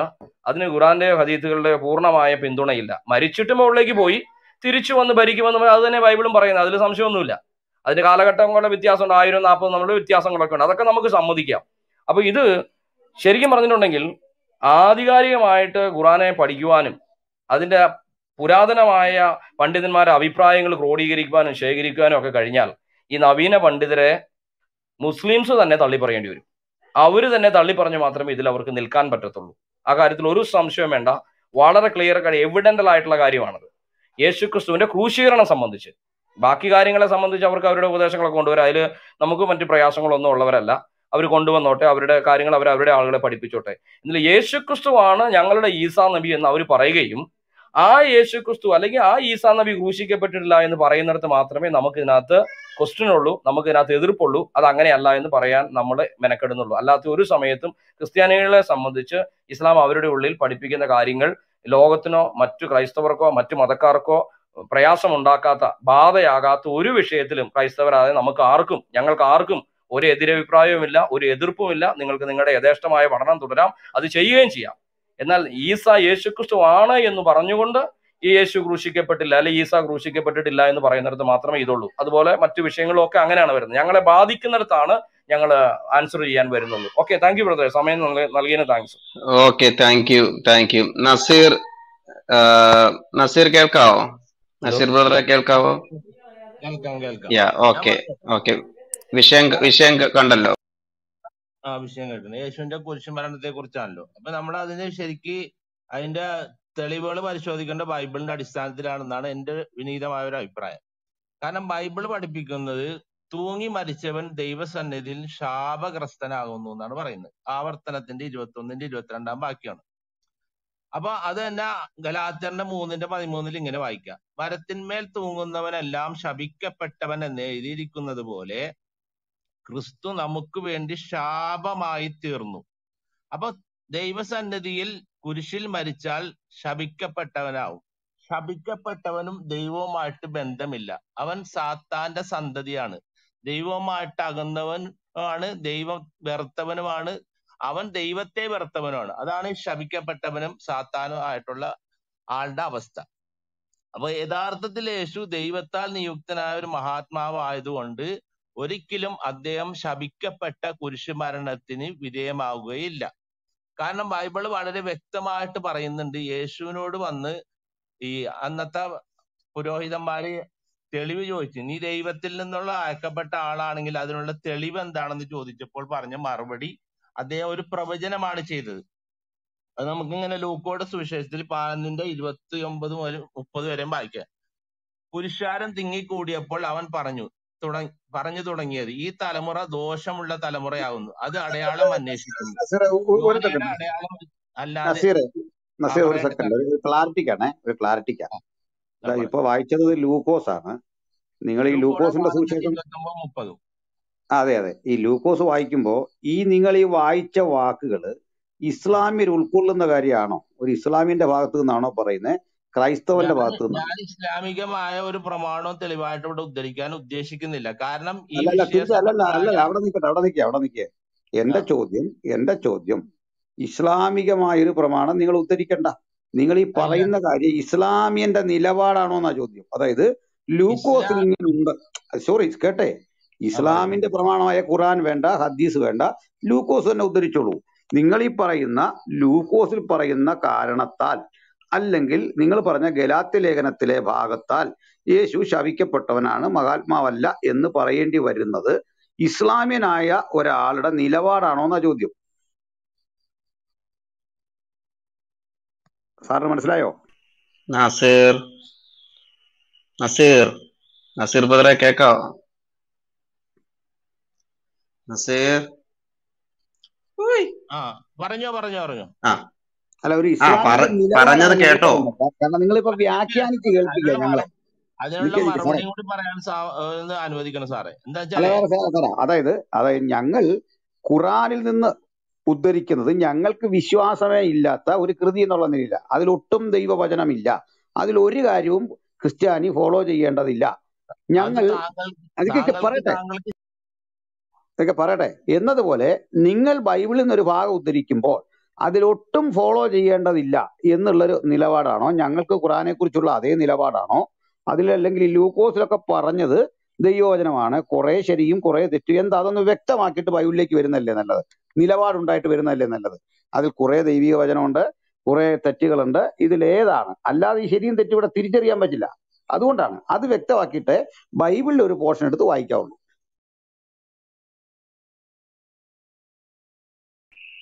നസീർ ഭായി പറഞ്ഞോ. നസീർ ഭായ്, നസീർ സഹോദര, പറയാൻ ബുദ്ധിമുട്ടാണ്. അല്ല സാറേ, നമ്മ പറയുമ്പോ സംസാരിക്കാനുള്ള അനുവാദം തന്നെ. സാറ് ചോദ്യം ചോദിക്കുക, അനുവദിക്കുക, മറുപടി പറയാൻ അനുവാദം ഇല്ലാത്ത അവസ്ഥ വരരുത്. നസീറെ അനുവാദം തന്നോണ്ടല്ലേ നസീർ സഹോദര, നസീർ ബ്രദറിനെ വിളിക്കുന്നത്. നീ പറഞ്ഞോളൂ. അതായത് നിങ്ങൾ ശപിക്കപ്പെട്ടവനാണ് യേശു എന്ന് വിശ്വസിക്കുന്നുണ്ട്. ബൈബിളിൽ എഴുതിയിരിക്കുന്ന കുരിശിൽ മരിച്ചവൻ ശപിക്കപ്പെട്ടവനാണ്. ഞങ്ങൾ എന്ത് വിശ്വസിക്കുന്ന നല്ല ചോദ്യം. യേശു ക്രിസ്തു ക്രൂശിക്കപ്പെട്ടില്ല എന്ന് പറയാൻ വിഷയം അതാണ്. ഞങ്ങൾ പല കാര്യം വിശ്വസിക്കുക. അതാ നിൽക്കട്ടെ, ഞങ്ങൾ വിശ്വസിക്കുന്നത് അത് പ്രമാണമുണ്ട്, ഞങ്ങൾക്ക് പ്രമാണമുണ്ട്. ഞങ്ങളുടെ പ്രമാണം അവിടെ നിൽക്കട്ടെ. ഒരു മുസ്ലിം നസീറെ ഇടയ്ക്ക് നസീറെ ഇതാ നസീറെ പ്രശ്നം. നസീറിന് സമയം തരുമ്പോ നസീർ സംസാരിക്കത്തില്ല. അതായത് നിങ്ങളോട് ഈ സുഹൃത്ത് ഇദ്ദേഹം ചെയ്യുന്നത് ബൈബിളിലെ കുറെ ഭാഗം എടുത്തിട്ട് അദ്ദേഹത്തിന് ഇഷ്ടപ്പെടുന്ന വിധത്തിൽ ഒന്നിയിൽ യേശു ശപിക്കപ്പെട്ടവനാണ്. അതിനൊക്കെ ഇതിന് വർഷങ്ങൾക്ക് മുമ്പ് ഇതേ ഭാഗം കോട്ട് ചെയ്താണ് കൃത്യമായി തന്നെ ഗലാത്യ ലേഖനത്തിൽ എഴുതിയിരിക്കുന്നത്. ഗലാത്യ ലേഖനത്തിൽ എഴുതിയിട്ട് മനുഷ്യരാശിയുടെ പാപം ശാപം യേശു ഏറ്റെടുത്തു, നമ്മുടെ സമാധാനത്തിനായുള്ള ശിക്ഷാവിധി അവന്റെ മേലായി, യേശുവിലേക്ക് ആ ശിക്ഷ വന്നു എന്നുള്ള തന്നെയാണ് ക്രിസ്ത്യാനിറ്റിയുടെ പാപപരിഹാരത്തെ കുറിച്ചുള്ള വീക്ഷണം. അത് ഞങ്ങൾക്ക് ഒരു അശുദ്ധിയും തോന്നുന്നില്ല, ഒരു തിന്മയും തോന്നുന്നില്ല. പിന്നെ നിങ്ങൾ യേശു ക്രിസ്തു ശപിക്കപ്പെട്ടവനാണോ എന്ന് ചോദിച്ചാൽ ഞങ്ങൾ പറയും യേശു ക്രിസ്തു ശപിക്കപ്പെട്ടവനല്ല. കാരണം ശപിക്കപ്പെടേണ്ട ഒരു പണിയും യേശുവിന്റെ ഭാഗത്തുണ്ടായില്ല. കാരണം വലങ്കൈ ഉടമപ്പെടുത്തുന്ന സ്ത്രീകളെ യഥേഷ്ടം ഭോഗിക്കുന്ന ആളായിരുന്നില്ല യേശു. അങ്ങക്ക് വിഷമം വരുമെന്ന് പറയുമ്പോൾ നിങ്ങളിൽ ആർക്കെന്റെ പാപത്തെക്കുറിച്ച് ബോധ്യപ്പെടുത്താമെന്ന് കൃത്യം ചോദിച്ചിട്ട് ആരെയും കണ്ടില്ല. അങ്ങനെയുള്ള ഒരു പ്രശ്നവും ഞങ്ങളുടെ കൂടെ ഇല്ല. അപ്പൊ പിന്നെ ശാപം വരുന്ന കാര്യമില്ല.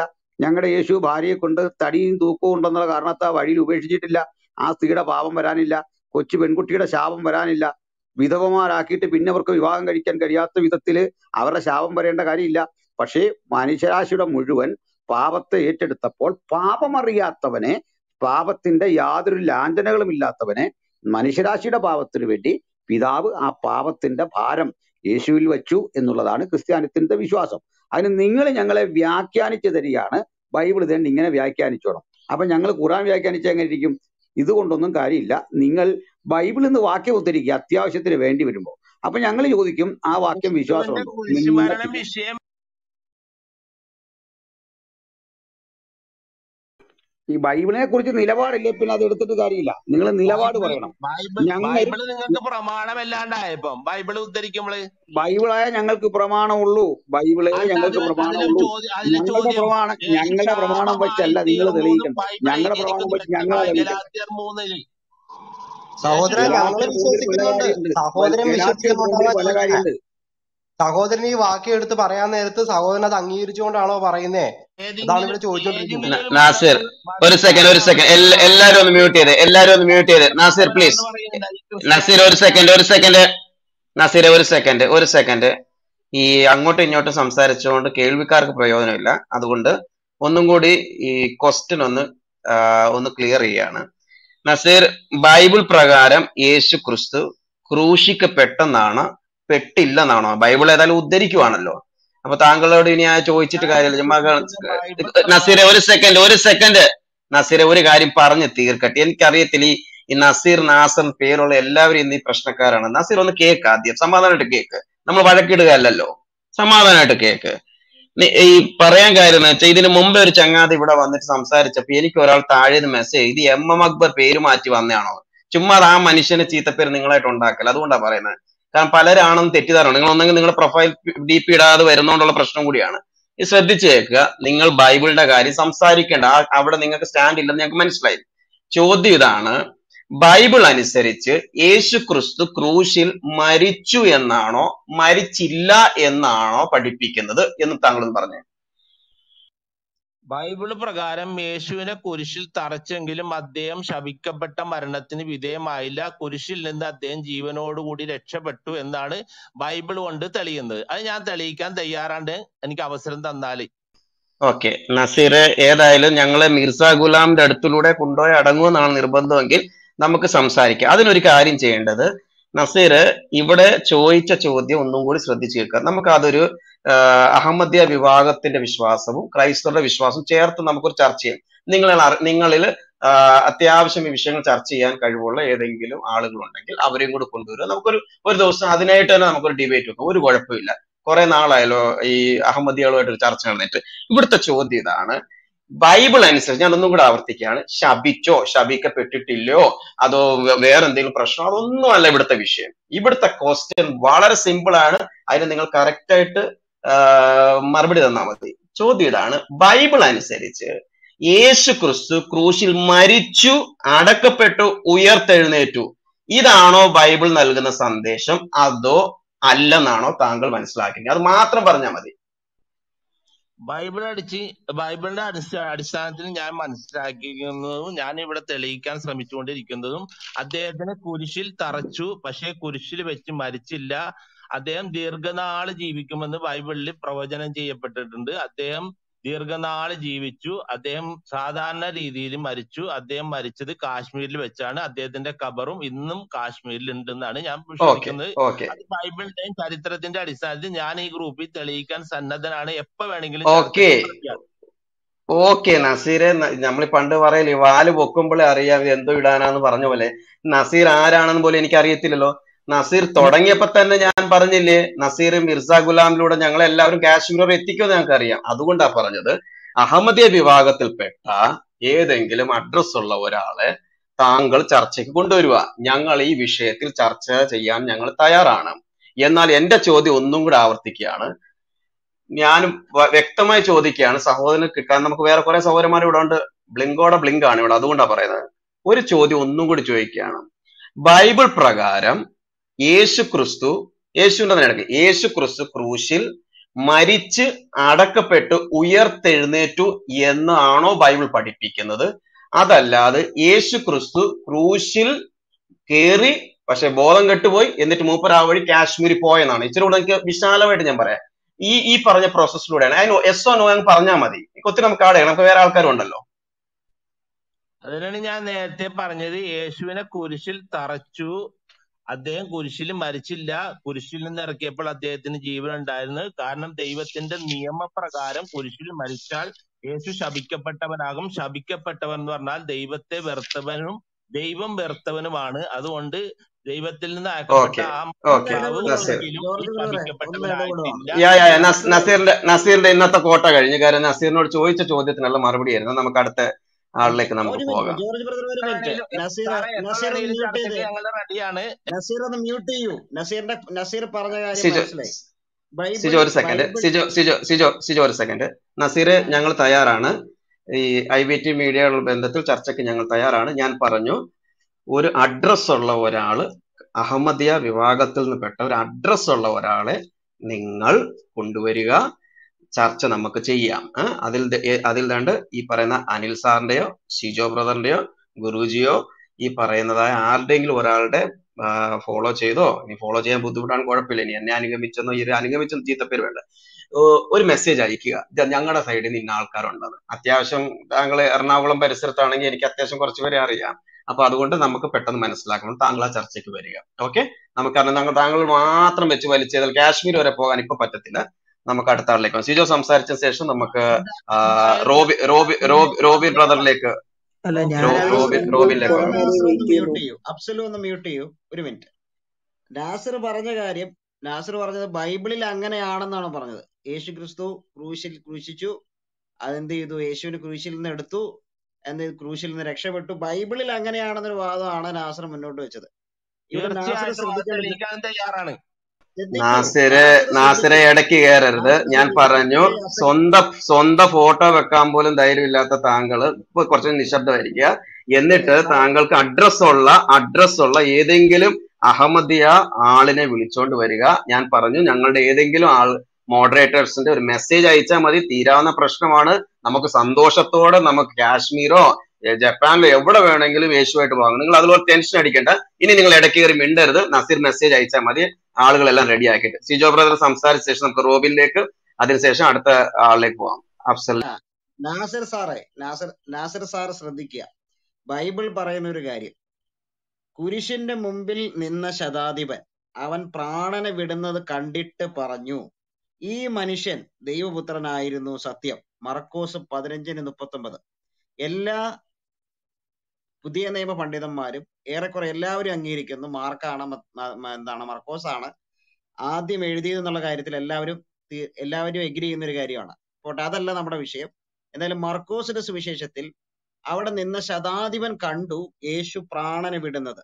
അതിനുശേഷം അടുത്ത വാക്യാണ്, അവൻ മരിച്ചു കഴിഞ്ഞുവോ എന്ന് പീലാത്തോസ് ആശ്ചര്യപ്പെട്ടു. പീലാത്തോസ് അവിടുത്തെ ഗവർണർ ആയിരുന്നു. എന്നിട്ട് അവൻ മരിച്ചിട്ട് ഒട്ടു നേരമായോ എന്ന് ശതാധിപനോട് വസ്തുത ചോദിച്ചറിഞ്ഞു. നിങ്ങൾ ഈ പറയുന്ന പോലൊന്നുള്ള കാര്യം, റോമൻ ഗവൺമെന്റിന് അവരുടേതായ ഒരു സിസ്റ്റം ഉണ്ടായിരുന്നു. അവിടെ ഗവർണർ ഉണ്ടായിരുന്നു. ആ ഗവർണർ ശതാധിപനോട് ചോദിച്ച് ഉറപ്പുവരുത്തി യേശു മരിച്ചോ എന്നുള്ളത്. അത് ബൈബിളിൽ എന്ത് ചെയ്തിരിക്കുന്നു? രേഖപ്പെടുത്തിയിരിക്കുന്നു.